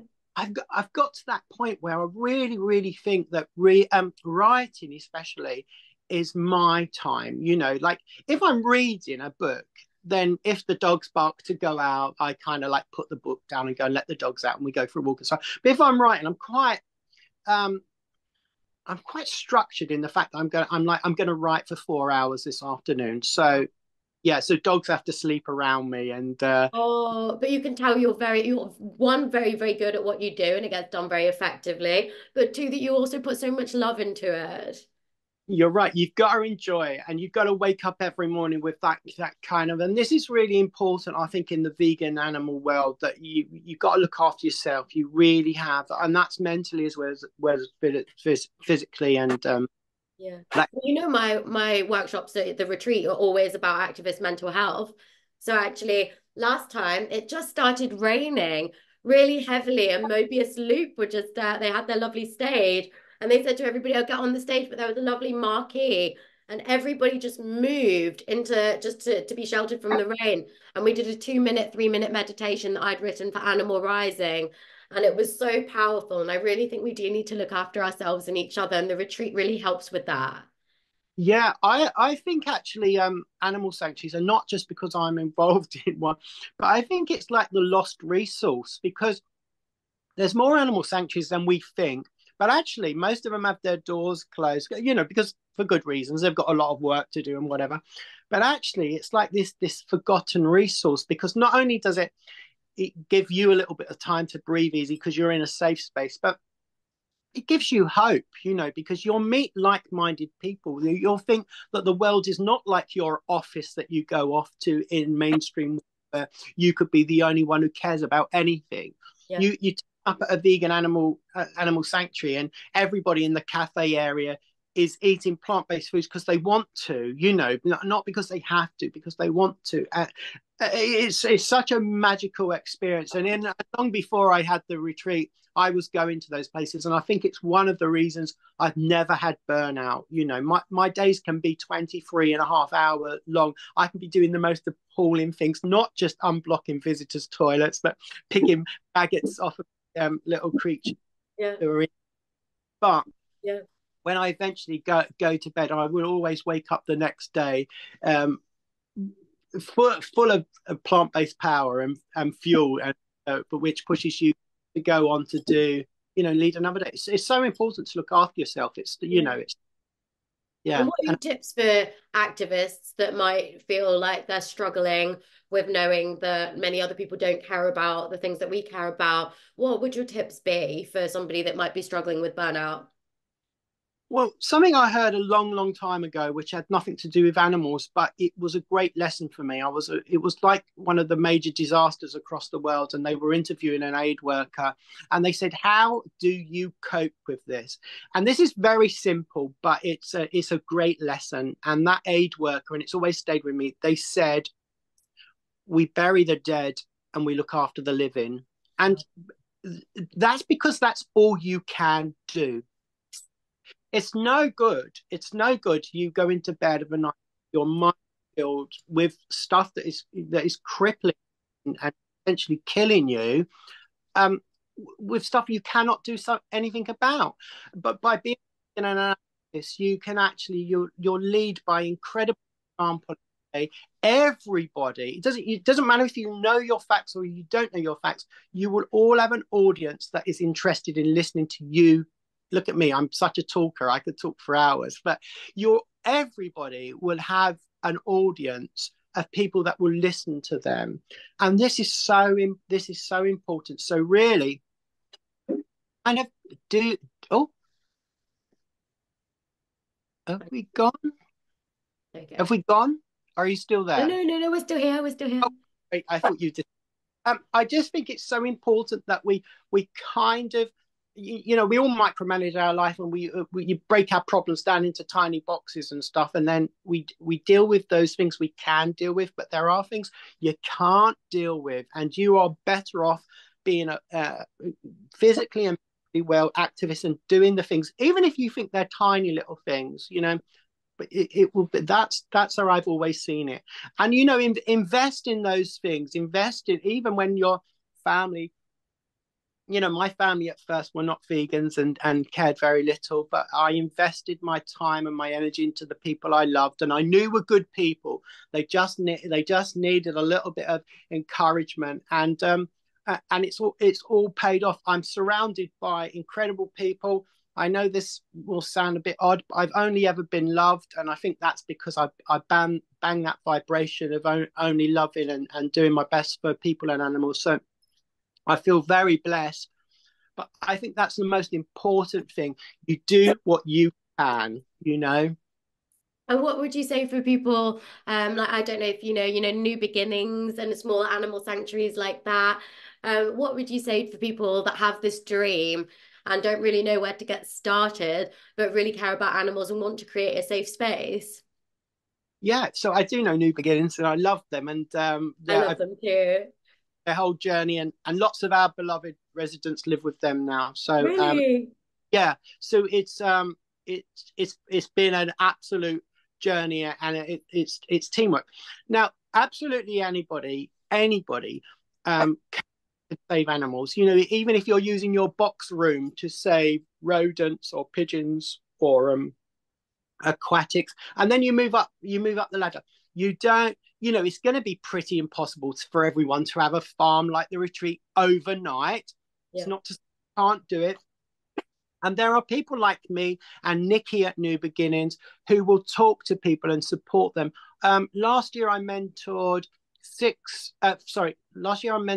three couples and one single to go forward across the world to open shelters, rescue centers to help animals and stuff. So it's doable if it's in you. If it really, for everybody, it's not in everybody. They do other things for animals, and that's still brilliant. But there's massive resources. All you got to do is just ask. You just come to the center, and not as a promotion, but inside Earth Boy, my book, one of the main reasons on the first page, I left all my details, including my mobile phone number. Oh, that's so kind. Yeah, and even if people didn't like it, they can message me and I can say, listen, the reason you don't like it, you don't like saving animals, is because you're misguided. And, just with love and respect. But this is how people have found me, because there's my email, there's my telephone number, there's my address if you wanted to write to me. So, yeah, and I'm so grateful because they're the people that fuel my furnace. They're the people that inspire me, because I know there's people coming behind me. We're all going to go at some stage, and to know that there's people coming up behind helping and saving animals is just the blessing I want to hear. Oh, it must be. So, just going back, how did this all start? Where did your interest in animal conservation and welfare begin? Um,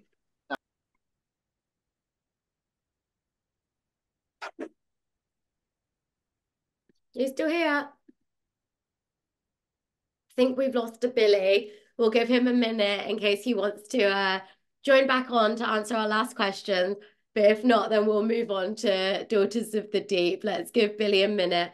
But yeah, I really, really can't recommend their animal sanctuary, the retreat, enough. It's just in Ashford. So it's really, really close by. It's really accessible. They've got loads of volunteer days. So just follow them on Facebook or Instagram. You can find out more about volunteering with them. They have an amazing festival that they normally do. I think this time it should be at the end of August, hopefully. And they've got some brilliant speakers for that. Last year they had Mobius Loop performing. So that was absolutely incredible. But yeah, the retreat is this amazing, amazing safe space that's not just for animals. Like we've mentioned, it's also for people. and it feels like such a peaceful environment. It's an absolutely brilliant place to be. So definitely go and check it out. Hi, Billy, are you back? Yeah, I'm sorry. Can you hear me? That's okay. We can hear you. Yeah, do you want to answer our last question, which is just how did this interest in animal conservation and welfare, how was that sparked? Yeah, and sorry, that was one of my dogs who did Ah, some. I'm not going to tell you what they did because it was terribly embarrassing. And there's a very naughty male dog that lives. Um. Okay, so it really all come from that whole thing from being that child that loved animals. So as I grew and whatever else happened in my life, I always could see the injustices done to animals. So if whatever and whoever I could save, I saved. So within, I think I may have been 14 and I already had brought 11 stray dogs home. my God. I'd already brought, I think, 6 or 7 horse ponies that were going to be killed because they were no longer. And my parents had no money and they were infuriated by this. So I kind of knew what I was going to do, but just not in what capacity. I knew I was going to always be the one that would be out there helping an animal, but the retreat was a total surprise to me. So slowly but surely, as my family grew, you'd have to buy a bigger house. And then the family would grow there and you buy a bigger house. So that's how it came. And my enlightenment, I became a vegan.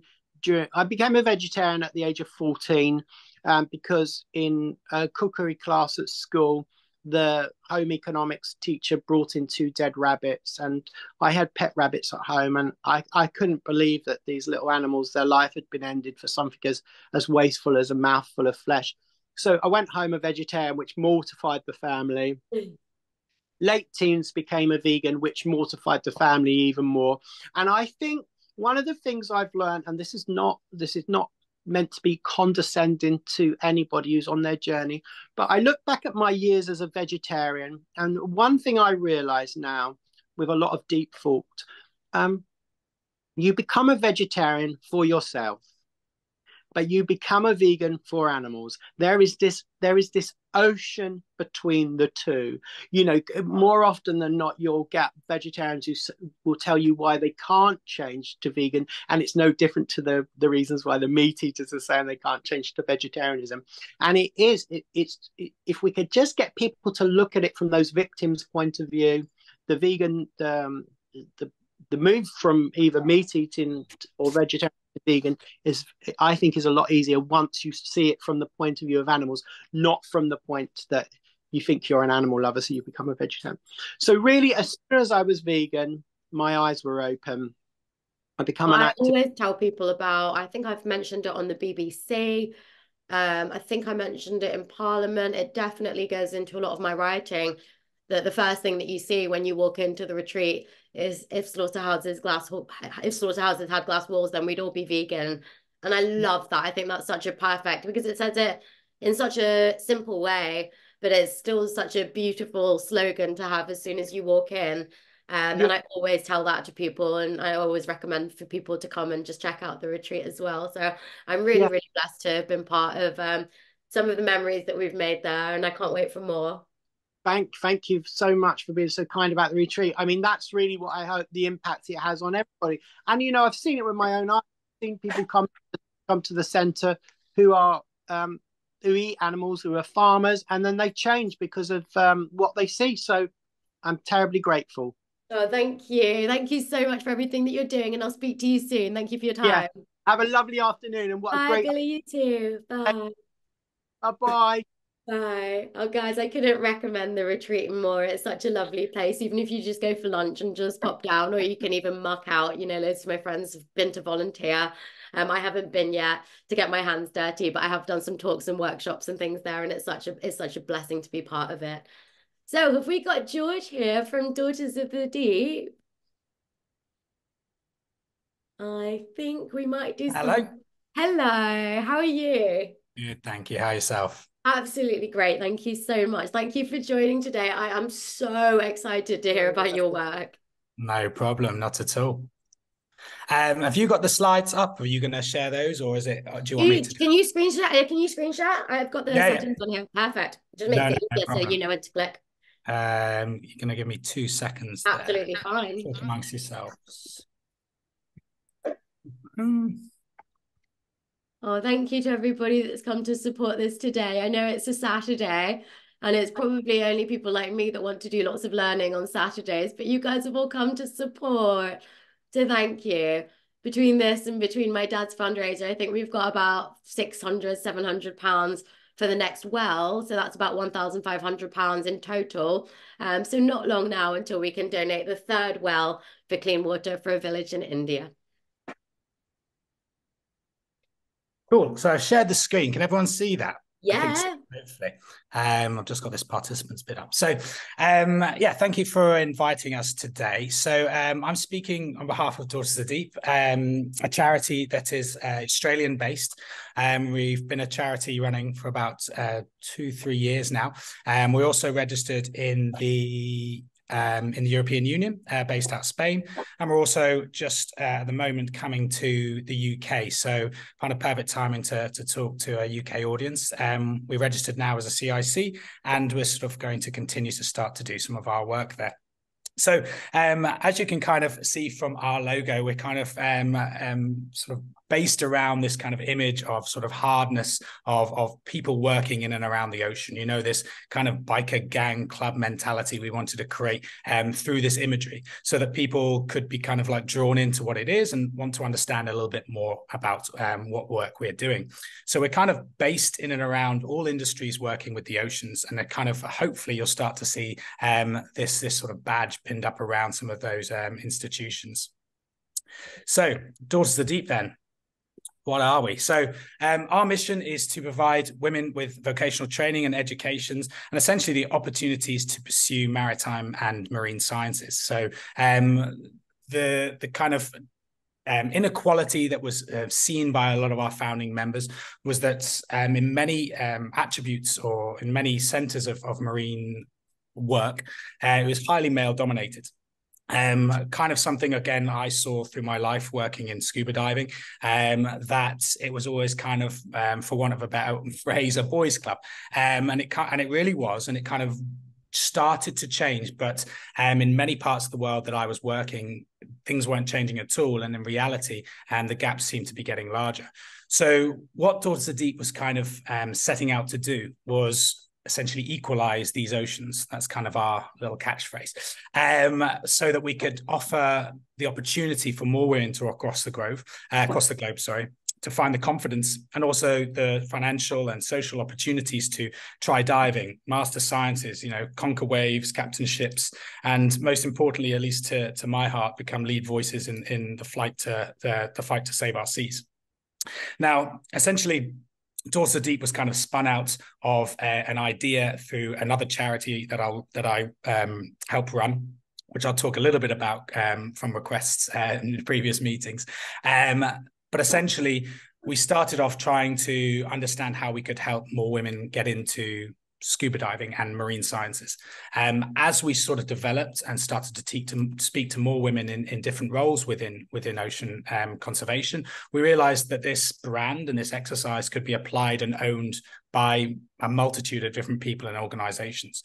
The idea that we sort of own the brand is not something that we go around saying, but we wanted to create something that people could resonate with and apply to their industries, their enjoyments, their pleasures, whatever, where they felt there was inequality. And the whole idea is that we're kind of a front for equalizing this whole ocean space, so that we can kind of address some of the imbalances that we're seeing across, you know, a multitude of different facets. So what's kind of the issues then? So ocean research, it's still quite, you know, it's I would say it's closer than some of the industries. We're seeing, you know, women involved in more marine science spaces than ever. However, as with most sort of industries, when you actually look and break down the statistics, most of these are sort of lower grade positions, those holding the top grade positions, lectureships and other things like this.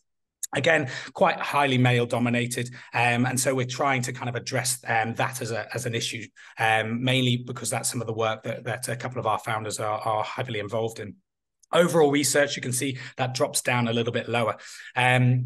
When you look at the maritime industry, though, this is where you see some of the most startling statistics. You know, only 2% female participation within the overall maritime industries. Now, that's anything essentially working on boats and working with the oceans. So again, a really low statistic when we're looking at how these careers may be offered to women and what the issues might be.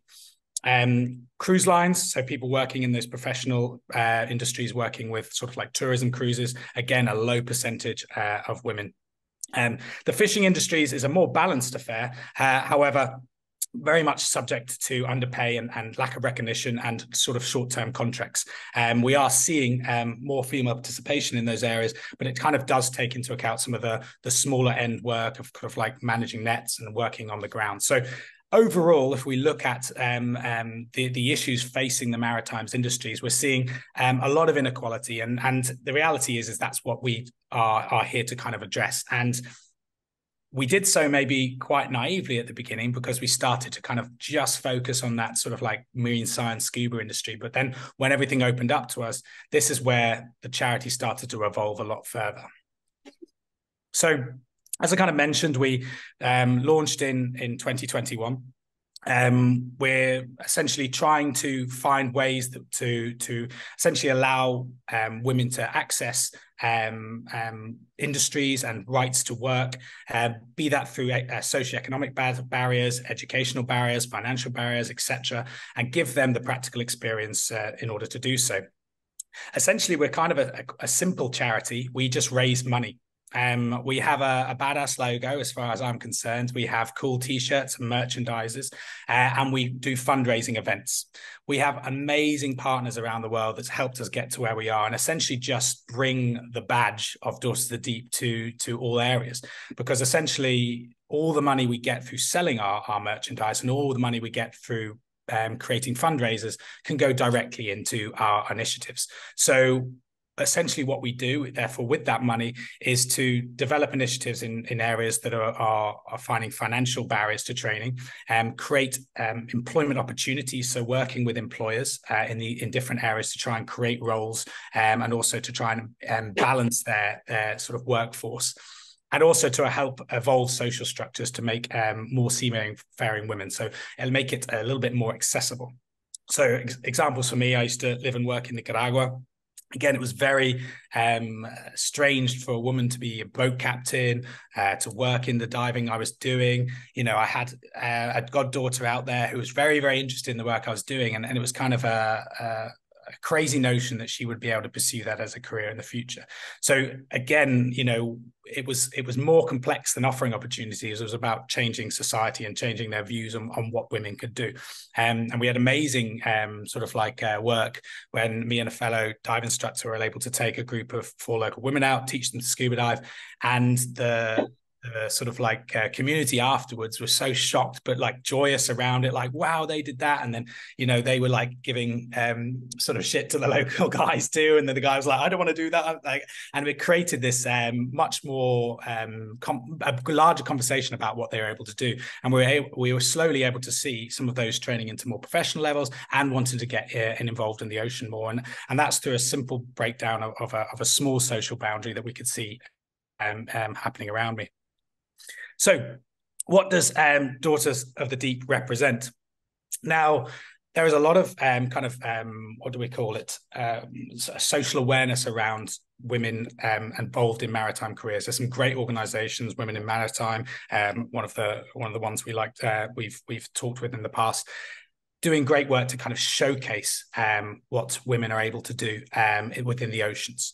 Now, the one thing that kind of we've started from, at least in the scuba dive world that I was in, is that there seemed to be a lot of empowerment going, but mostly associated by, you know, what we wear, how we go to the oceans, and, you know, showcasing essentially just being involved in the activity. Now, I had the question, which we kind of posed as a group, like, okay, well, what do you do with that awareness? How are you therefore using your empowerment to empower others? And this is where the idea of the charity came about, because we wanted to find a solution for that. So rather than just selling merchandise because we can be part of a group that is empowering each other, but what if we sold that merchandise to do more to help women in different situations around the world? And one of the things I brought up recently with someone, because they asked us why we're very dark and ominous. And the idea was that we wanted to represent as much women as possible. Even so that now we're kind of becoming less dark anonymous and offering different colors of our logos and other things like that, because some people didn't want to be the dark side, shall we say. And so, yeah, we're not anti-pink, we're just anti-only pink. And the idea was that that's all I was seeing, at least in my perspective of the movement within more women in scuba, was a very pink-driven kind of like action. But in my reality, these are some of the women I was working with that kind of weren't wearing pink. You know, we come out of dives, hair all scraggly, snot coming out of our noses. It ain't pretty, but, you know, we should celebrate that grit and grime that comes with these roles. And so that's why we kind of created this more hard-hitting imagery. And we wanted to kind of sort of like allow our brand to be associated for more women, an association for more women. So a little bit about the founders then. So obviously that's myself, George. So I'm mainly work with another nonprofit called Conservation Diver. I work around the world setting up marine science programs and helping to develop marine science education, mainly for conservation purposes and the advancement of research in different areas. I actually knew Elle. She was also one of the original members of Conservation Divers. So we kind of were good friends. And Elle now is working with WWF as one of the coral scientists out in Australia. Gigi is a friend through a contact that we have in Conservation Diver, whose doctorate was in coral restoration. Once I sort of mentioned what we were trying to do with with Daughters of the Deep, Gigi's name came up. I got in touch. She runs her own dive center out in Mallorca and had studied out in Australia too at JCU. And again, this was kind of something that very much resonated with her and something she really wanted to kind of like put her efforts into. And then we have Kate. Kate, I bumped into on a boat when I was like 20, and we stayed in touch since. Don't really see each other anymore because she lives in Australia and I live out in the Azores. But she's done crazy cool work with Sea Shepherd over the years, done some amazing campaigns, and so she was a natural person to kind of contact when we started to come up with this idea. And this essentially is the group that kind of found Daughters of the Deep, all during the COVID period where we were kind of locked and not seeing each other, not traveling. And so therefore it kind of created this idea that maybe we could do something from our living room. And because of the network that all these individuals have, we were able to start campaigns and fundraise right away. You know, we had the people that this sort of action resonated with, and we had the contacts to kind of put the money in places we trusted right away. And it's been, you know, a wonder working with these individuals, and this is the kind of the team that created Daughters of the Deep to what it is now. We also have and are building a team of further regional managers. So we have regional managers in the UK, the US, Indonesia, Thailand, Madagascar, Niue, and I think that's it right now. And yeah, a few more that we're going to be bringing on the team as this charity kind of like starts to take off.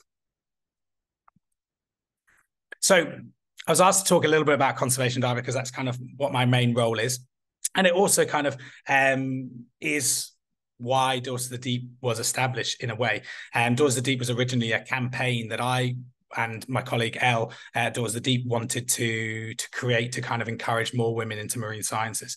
And then we realized slowly that it kind of was its own entity, and the other guys joined the team, and we could have transferred it to its own charity to run separately. So it does kind of have a key role in the development and the origins of Daughters of the Deep.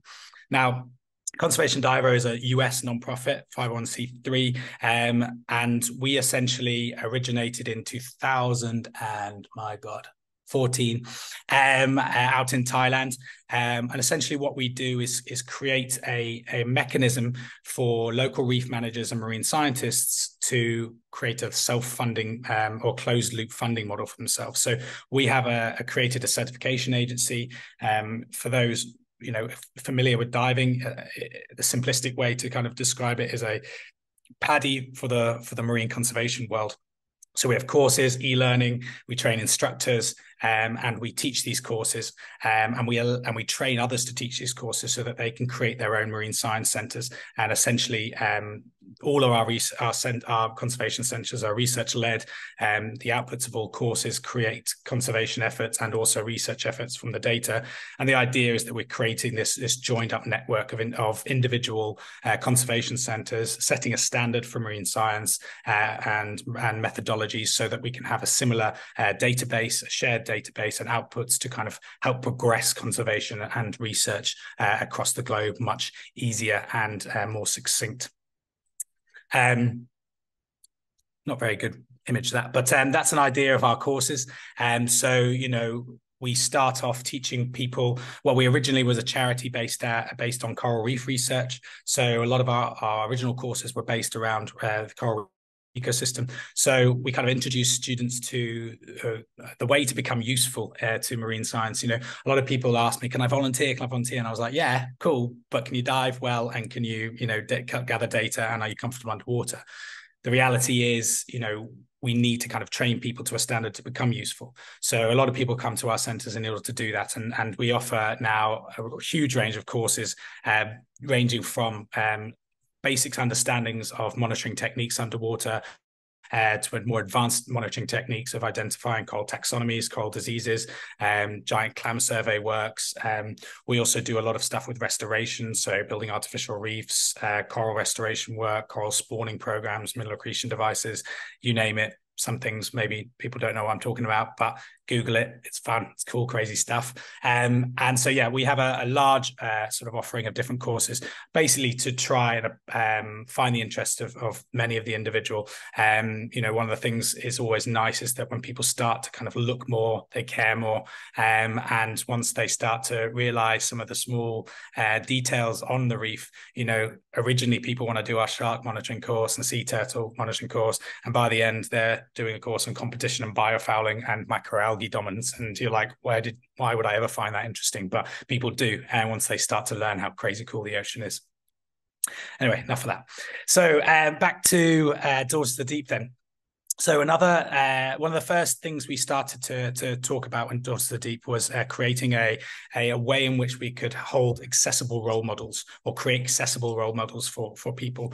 Now, this idea kind of came up when we originally started. We had some contacts with some really inspirational leaders, female leaders within the marine science spaces. One of which I had a meeting with on the Azores because it was Sylvia Earle. She was naming the Azores a hope spot, and managed to get an audience with her, shall we say, or went to talk to her, talked about this idea. And she was kind of like, yeah, you could put me, but I won't be able to talk to anyone. Or I won't be able to really help them. Like, she's super busy. So how is she going to be accessible to anyone who has a question?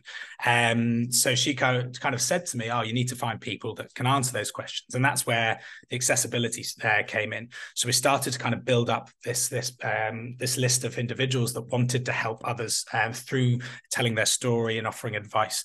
And that's kind of what the Sisters of the Sea was built up to try and do.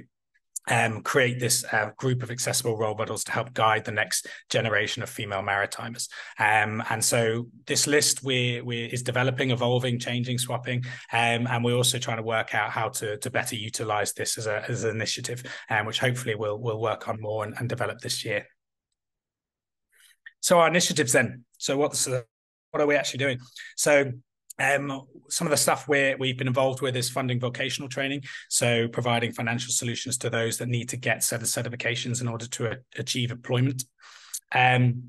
Working with those employers trying to create apprentices and job roles, so often actually funding apprenticeships so that the individuals can gain the skills, mainly with other non-profits too, because again, what we're trying to promote is the idea of greater accessibility, but some of these nonprofits or people working in the maritime space can't offer training to someone without charging for it, which we understand. So therefore we can work and help other nonprofits to develop as well. We have partnered with Paddy in many of our locations. They've been great support to provide free sort of open water training and basic training for individuals around different locations we work in, just to kind of give them the flavour for scuba diving and in a non-committal way too, just to enjoy, just to see, and just to kind of be given the opportunity rather than not. And they also are kind of helping us to develop more initiatives for professional training too, creating scholarship packages for those who want to train through to dive master and instructor level. Raising awareness through different industries. So this is something that we're slowly building up through something called the Daughters Diaries, which I'll talk a little bit about later. Accessible role models and Sisters of the Sea, which I've talked about. Funding academic study, specifically in marine sciences. So we've got a number of individuals that we're putting through university at the moment to get their marine science degrees. And then for us as well, these sort of support mechanisms don't just end there. The idea is that, you know, now we're planning the next stages of those individuals to find employment for them, support them through experiences, internships, you name it. So, you know, not just funding academic study, but kind of looking to transfer that academic study into a vocational career or career.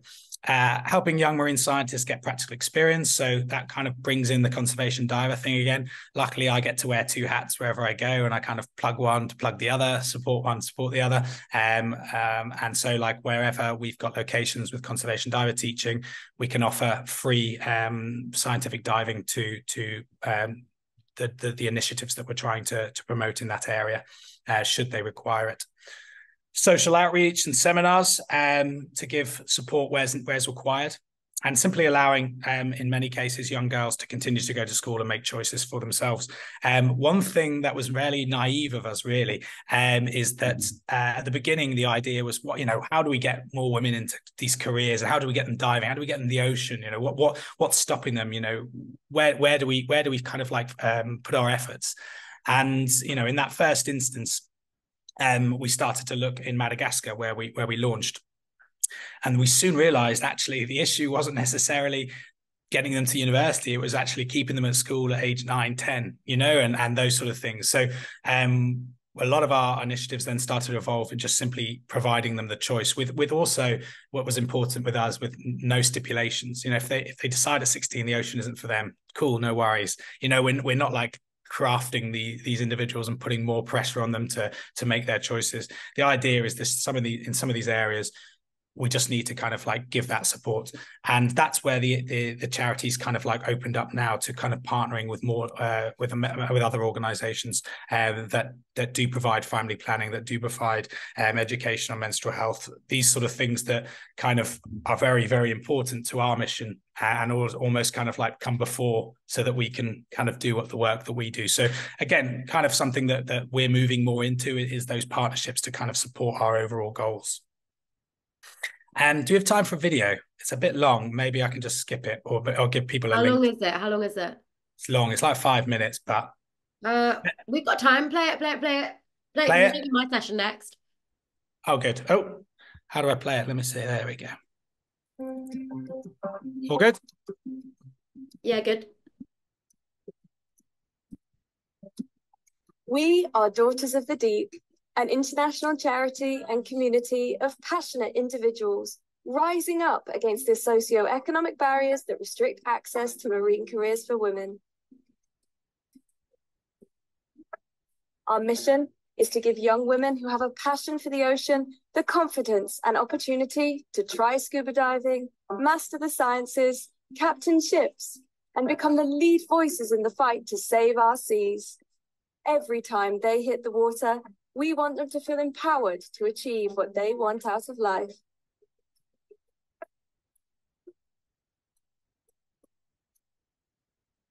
Our mission begins here at our flagship initiative in Madagascar. For the young women of the region, deeply rooted traditions regarding masculinity and femininity present many obstacles and hardships. Women are framed as inferior and are largely expected to live to fulfill reproductive and household obligations, losing their rights to make decisions about their careers, sexual activity, finances, or children to their husband upon marriage. In many areas, young women are viewed as the family savior, and their main responsibility is to find a wealthy older man, usually a foreigner, to marry, so that they can provide for the entire family. Such expectations are often imposed from a very early age, driving gender-based violence, the early dropout of girls from school, and underage marriage. 13% are married before the age of 15. Outside of marriage, a woman has little opportunity to provide for herself or fulfill her career goals, as she faces glass ceilings, lower pay, and even exclusion from the workforce. Aminakahy zegny zay viavy tsy matatra tanjomirina ataonareo lehilahy fanaka malemy. Avô zay atao fitadiavan-janaka ary everinareo tsy mahavita raha vitanareo. Meet Mary Jane. Abandoned by her parents as a baby, she now lives with her grandfather in Nosy Comber. And whilst attending school is her dream, she has little financial means to do so. Daughters of the Deep is taking a stand against these issues and has joined forces with the Madagascar Research and Conservation Institute in a bid to provide education security for girls in the local region who would otherwise not have the financial means to attend school.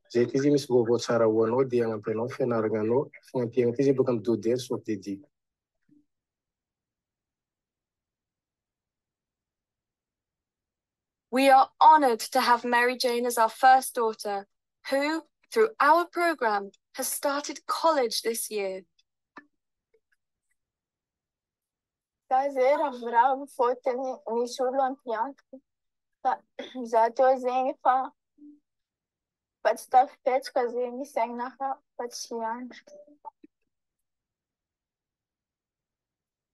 part of our scholarships, mainstream schooling will be further supplemented by private English lessons, environmental education, and PADI open water certifications.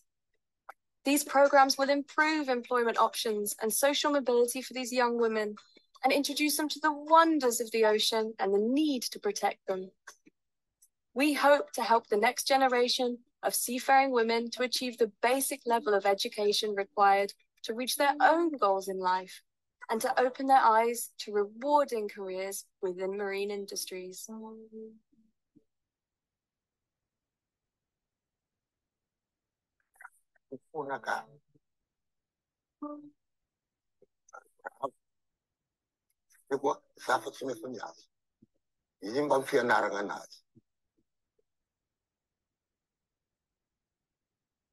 Unfortunately, there are still millions of girls just like Mary Jane in need of our help.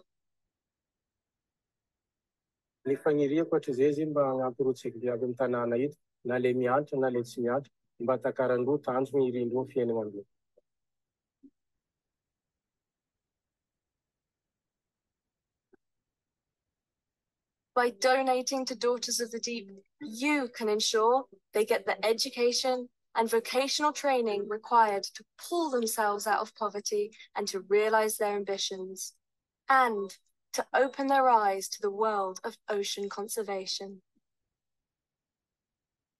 For too long, our daughters have been left deep in the darkness, encased by the pressures of society. It's time to rise up from these abyssal depths, to take to the sea and show the world who we are, Daughters of the Deep.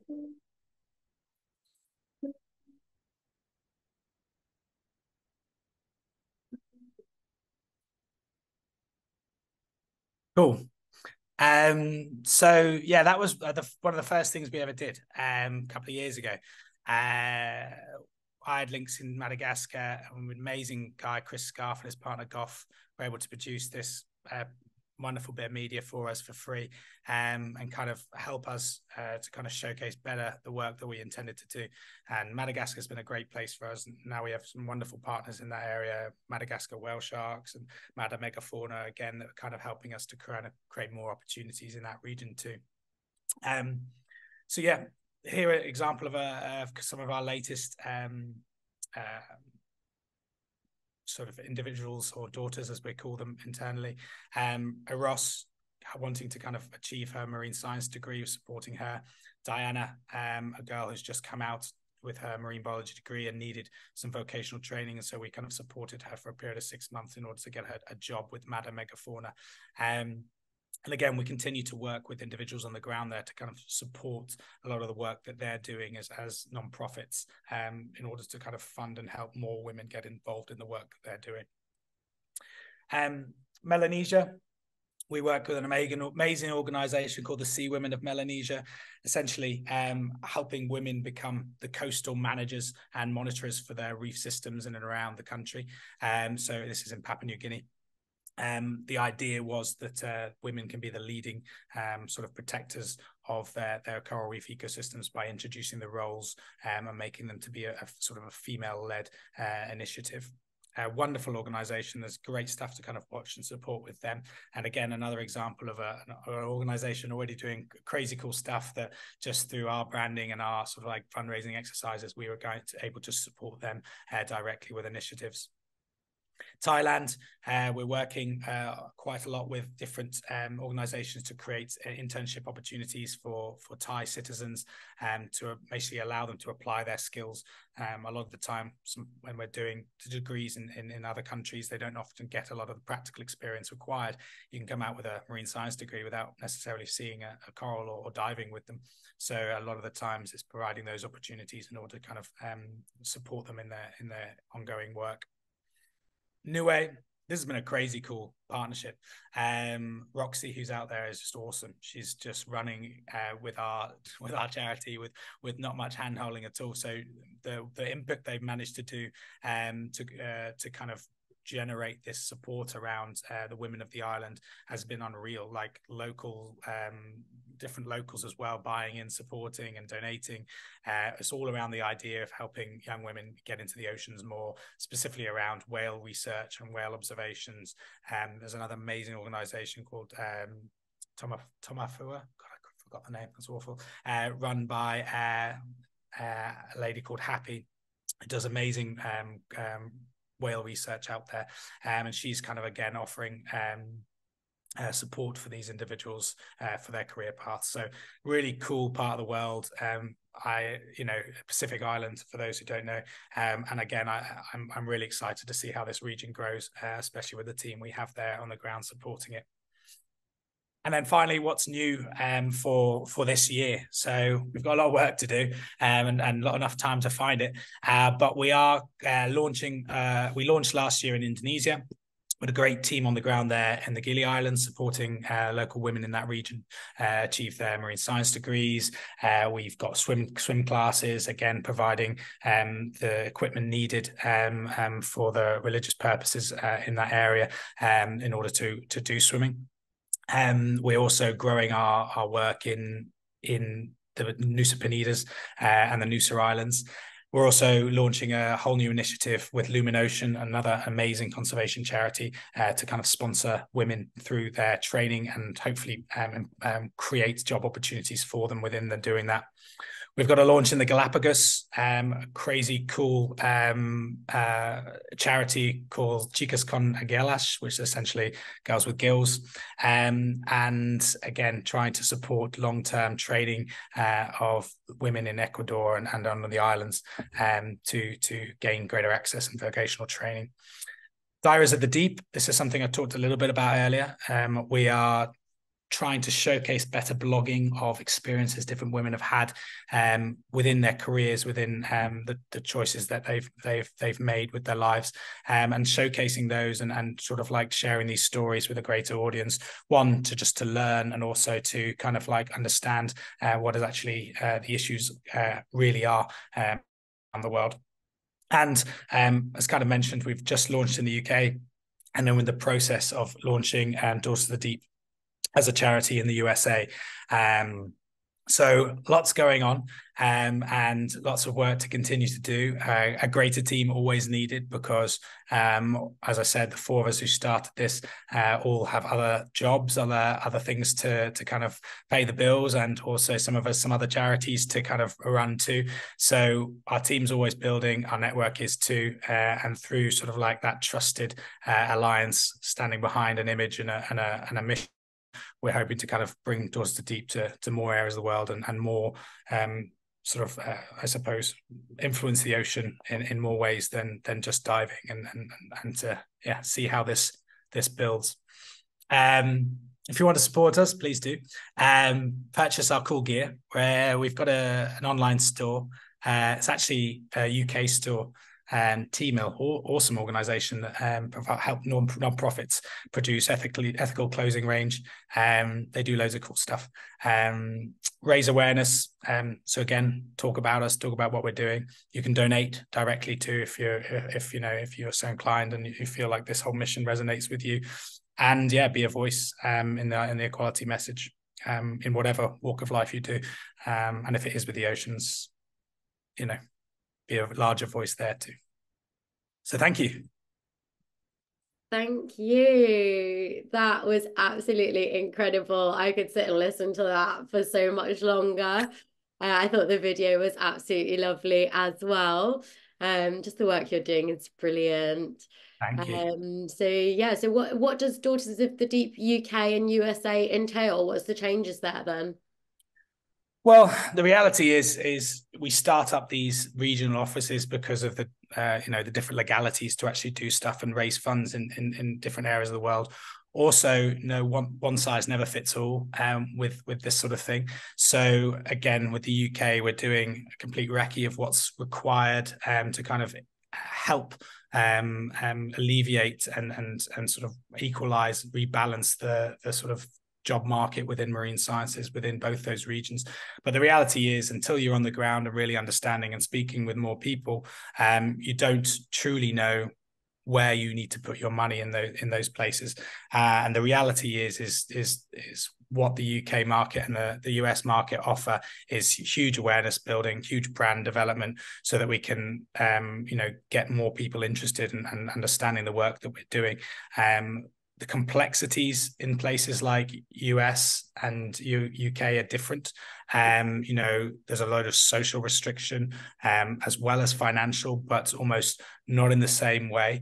And so the real need to have someone on the ground there who really understands the issues is kind of the most important thing for us. And we have two great people for both those regions. The US, obviously, that's a huge space of land, and we will be mainly working with different organizations based out in Florida and the Carolinas, mainly around reef restoration stuff. Usually that's kind of my foot in the door because that's what I do, and so I have trusted partners in those industries, and as well as Elle and GD and Kate, we're all in ocean conservation, diving, ship, sailing.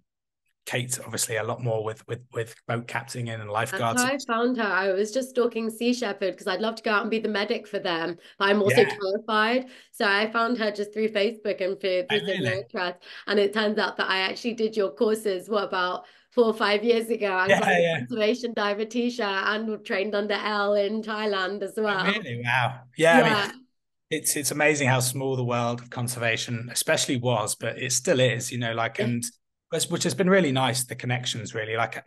Both of our regional managers in those two areas have come, one of them through friends, other connections, diving somewhere where they saw the logo, or diving with another friend who works at this place, and they've had a conversation and have you seen this? So we're lucky enough to, most of us have been working in conservation for 10 plus years maybe, and so the marine science and the marine conservation world's relatively small, that you can kind of connect dots and get trusted people in there. when we It's can. brilliant. It's brilliant. And I'm sure we'll be crossing paths again because this is exactly what I want to pursue my career in. So I was going to ask you lots of questions, but I'm going to have to leave it at that so I can do No my problem. PowerPoint. I will be bothering you I'll do. with basically my next steps as well. I'm hopefully getting the job as the dive medic with Operation Wallacea over the summer. But then after that, I need to figure out, I think I'm just going to start collecting all your courses like Pokemon cards because I've got about 3 or 4, but they're incredible, aren't they? Nice. Yeah, definitely do that. Thank you so much. And the last thing is, I would love, I do this conference annually. I would love to fundraise for Daughters of the Deep for the next one. So if you That'd be could do awesome. a bit of just a 15-minute what you guys have been up to, it's going to be in about a year, but I would love to get some fundraising done for you guys. So let's dedicate the next conference to Daughters of the Deep. Wonderful. Sounds great. Thank you so much, Very much. George. Bye, Bye. Take everyone. care. Bye bye. All right, guys, so that leaves me with one presentation about activist mental health. And this is a really, really special one to me. This is one that I've done at Boomtown Festival. And I'm just going to start sharing my screen now. Let's see if you can see it. Perfect. Okay. Let me skip through this one quickly so you guys can all get off. I know we've got super busy days. I'll be sticking around to chat to anybody that has any questions. Please do put any questions in the chat box or just feel free to email me and I will just be sending out loads of resources with what people have been up to. If anybody wants to send out their slides, that's absolutely fine. I'm more than happy to, but do feel free to contact me and I can put you in touch with anybody or just contact them if you've got any questions or want to get involved. So let's go with activist mental health for Buckets of Love Presents Conversations in Conservation Part 2. Thank you for sticking around today. I really appreciate it. So I think I've been doing a lot of interviewing, but I haven't really told you guys much about me. So I'm a GP and emergency doctor. I trained at King's College London, graduated in 2017. I've got a degree in women's health, and I'm currently taking my master's in global health policy with the London School of Hygiene and Tropical Medicine. I do my bits for the ocean when I can, and that's my passion. So this is me very, very happy underwater. I feel a little bit uncomfortable on land, actually. I'm much happier in the water. Part of the team for eco-medics and the wonderful plant-based health professionals as well. So definitely check them out. And as I've told you about previously, I am the founder of Buckets of Love charity, which is an amazing group effort. We fundraised about £18,000 so far for various different charities through having loads of fun. So my mental health experience is extensive, and that's why I choose to look after activist mental health to try and reduce rates of burnout in activists that might be looking after the community, might be looking after animals, might be looking after the environment. So the reason I put this in is to highlight that there are so many different forms of activism. It doesn't necessarily just have to be standing in front of a megaphone and shouting in the street, although this can be really effective and this might work for you. But it can be in the form of art, in the form of theatre, in the form of music, in the form of writing, in the form of film, as we've seen today through Second Nature films. So there are loads and loads of different ways that we can become effective activists. So if you feel like one way doesn't work for you, then don't despair. You'll be able to find something else that does work for you to allow you to be a proactive activist. I put this slide in, so that's me at the front there in the mask because I try to be anonymous at protests because of my job. I put this slide in because I wanted to emphasize that sometimes people are going to criticize what you're doing, and your form of activism might offend some people, and your form of activism might elicit a lot of controversy and criticism from people. And that's okay. That's the point of activism. The point of activism is to generate emotions and is to cause discussion. And if you feel like, somebody doesn't support your activism, then just have a chat with them and explain to them what you're doing, because often effective conversation can really dismantle the barriers and can stop activism from being such a dirty word with people. And actually then they realize that you're actually just trying to do good things, and then they understand and they support your motives. So activism can mean so many different things for various people. So I love word clouds. I think that this just shows that activism to me, is a really positive thing. Some people look at activists like a really dirty word, but for me, it just means that you're trying to change a social system and to try and make it more just.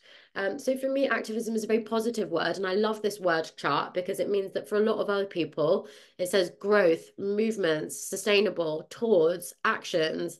It's just, it can be seen very positively. So it's about how we frame activism to try and get people on our sides. Why does mental health matter? So 1 in 4 people in the UK have been diagnosed with mental health problems, and that's even more people that are walking around undiagnosed because they can't get in touch with their GP, or they don't know really how to communicate what they're going through, or because their mental health is so bad that actually we've kind of missed that input that we can give to prevent, and now it's kind of more curative.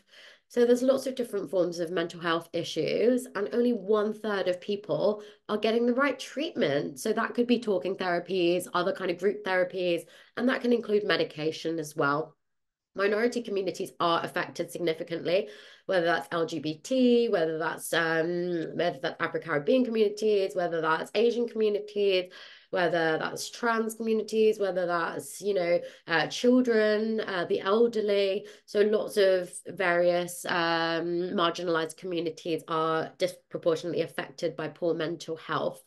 This can cause so many different issues, and it can be such a cycle. So it can cause physical health problems, which can cause social isolation, relationship breakdown. It can lead you to become increasingly isolated from society, and it means that you might not be as able to care for yourself or for the causes that you care about. So I love this slide. It's a great infographic. I always put this on my talks about mental health, because burnout is a syndrome of not being supported adequately by the resources and by systems around you. So often workplaces will say to you, oh, you need to be more resilient, you need to do all of these things to combat burnout. But actually, what we need is better support for activists, better communication, better therapy networks, better gyms, better financial services available. So actually, if you feel like you're burning out, or you feel like, oh, I've been made to feel like I'm not resilient enough by my workforce or by, my community, then this is not a problem with you. This is a structural and systematic imbalance that needs to be addressed. So activist mental health matters because activists are the people that care for people. We care for animals and we care for the planet. And I really feel like there's not enough people doing this. Obviously, we've got so many incredible people that are doing it, as we've heard from today and as we see from our social networks all the time. But I just feel like not enough people are caring about these things. And that's why it's really important for us to be effective activists so that we can communicate with people why these things are important.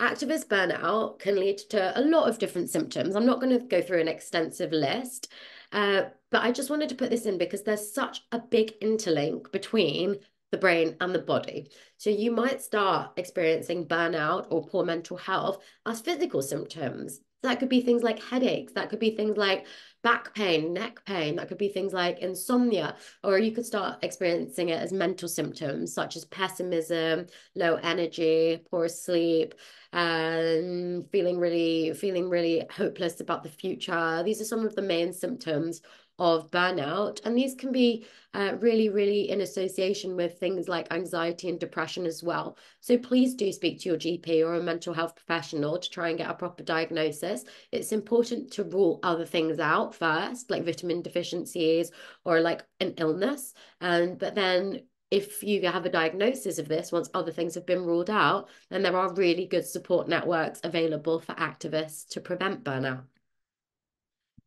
How can we do that? So I love this because it divides this into loads of different amazing pillars: physical, emotional, social, spiritual, personal, space, financial, and work.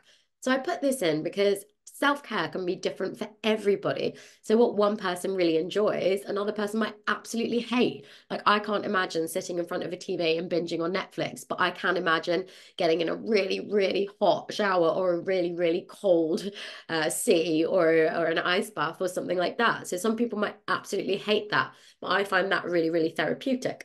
So self-care is different for everybody. So you find what works for you and stick to it. It's really important to make routine and to even make 5 minutes a day to make time for this self-care, because it's a really good way of preventing burnout.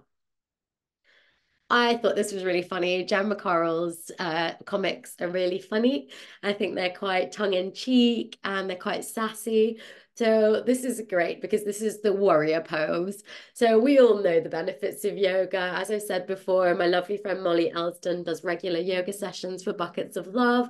But often it can be really difficult to clear our mind when we're supposed to be focusing on like meditating or yoga or on, ice baths. It can be really difficult. So it's about just accepting those thoughts and recognizing it and then moving on and just being really present to try and, be mindful of what we're going through. I thought that was quite funny.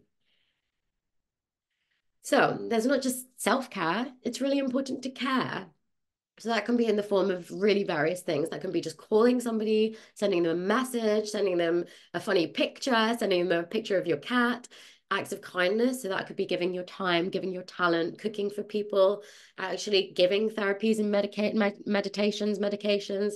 If you know that you're good at something, like I can do acupuncture, then I offer that to people at my wellness days. Got a really good friend, she does massage sessions as well. And then we've got loads of people that are offering, for example, my good friend Vanessa Sturman, she's absolutely amazing, offering food advice to people that might be struggling with that. So she provides care in that way.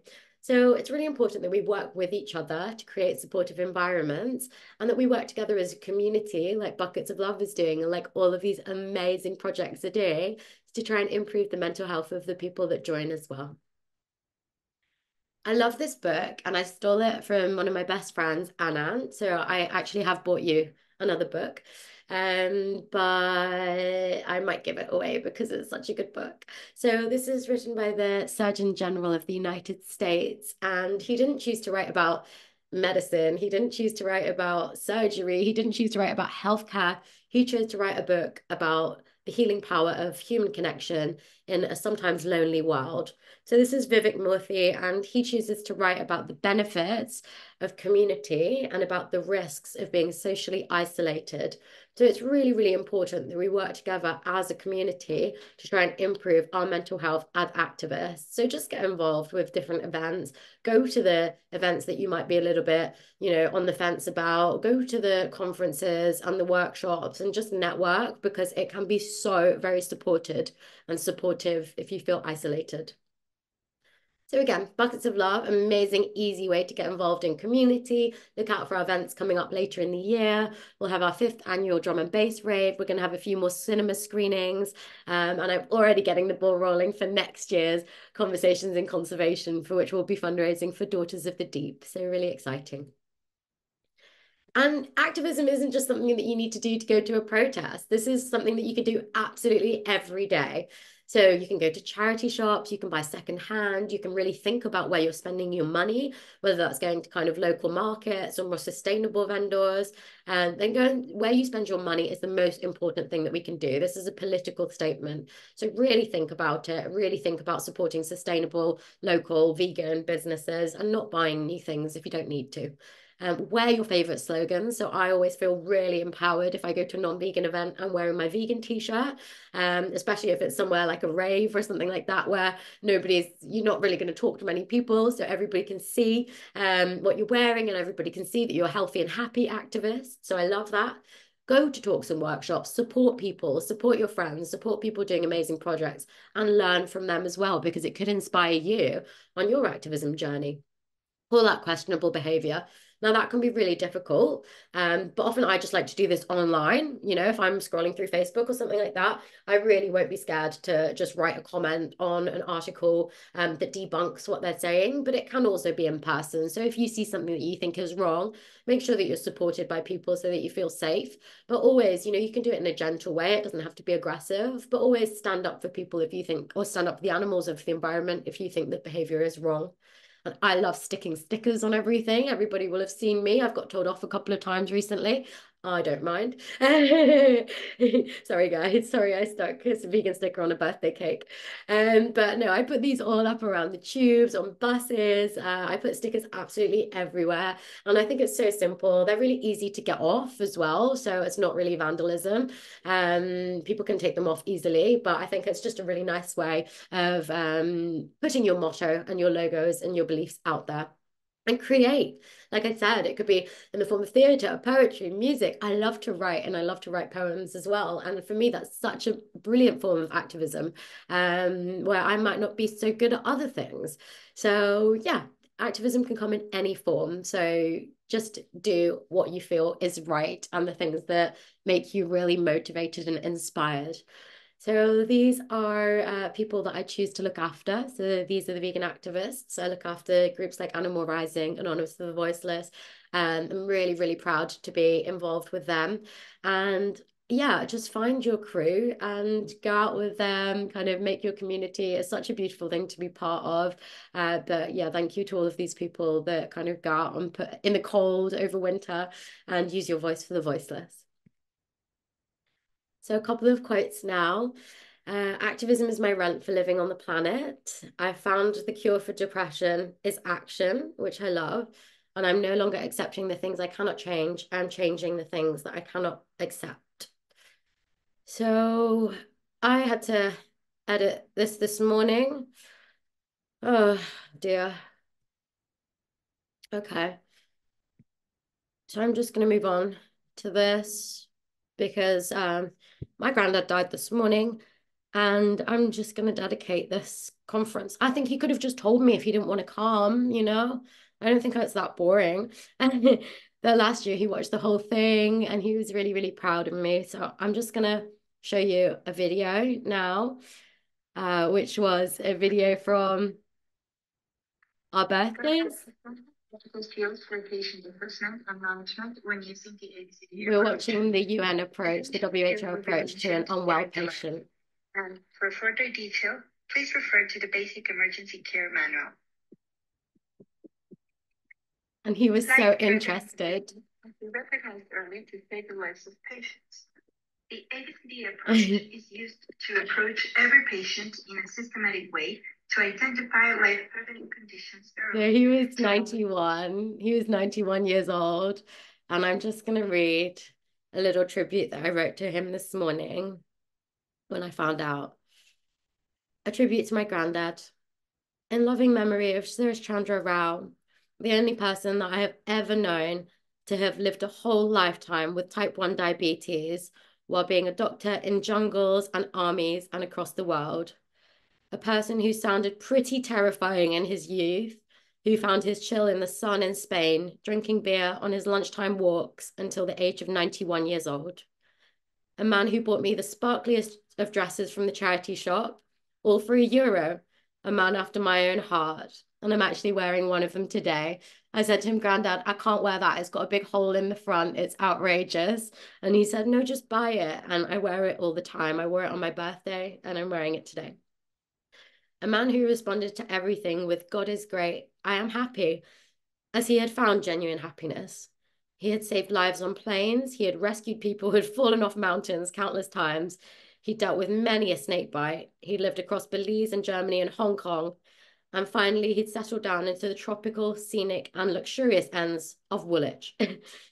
I never realized that he was a GP with a special interest in tropical and jungle medicine until well after I had decided to go down the same route.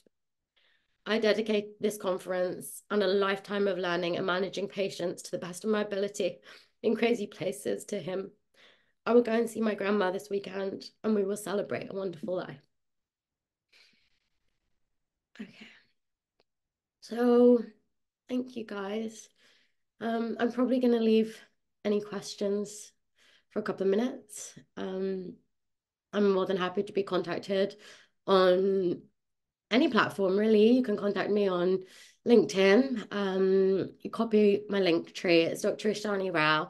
I've got loads of my articles on there. I've got Buckets of Love's first Conversations in Conservation conference on there as well. And that's well worth a watch. That was absolutely brilliant. And we fundraised some equipment for the Sussex Seabed Restoration Project. And Steve showed us what he bought with that today. So we're contributing to the reforestation of the kelp forests in Sussex with our last year's conference. So yeah, please feel free to reach out if you think I can help with anything. It's dr.ishani.rao on Instagram. I'm always happy to be contacted and to help out. And if I can't help out, I will find somebody that can. So thank you so much, guys. I hope you have enjoyed the conference. And yeah, if anybody has any questions, then I will be sticking around for a couple of minutes. And if not, I'm going to go make my lovely vegan lunch. So thank you all so much for joining. Of course, I will send out slides. If you, I think I got your email this morning, didn't I? So I will just send you out everything that I've got and some resources of bits and bobs that I've written. And also last year's conference, that one was a bit longer. I was exhausted after that one. That was about 5.5 hours long, but that's all on YouTube. So I'll send you that as well. But thank you all so much. Buckets of love. Oh, yes, definitely. An app together for vegan businesses. Sounds like loads of us will want to get involved with that. Um, thank you guys. Bye. Take care. Have a great day. Look, buckets of love.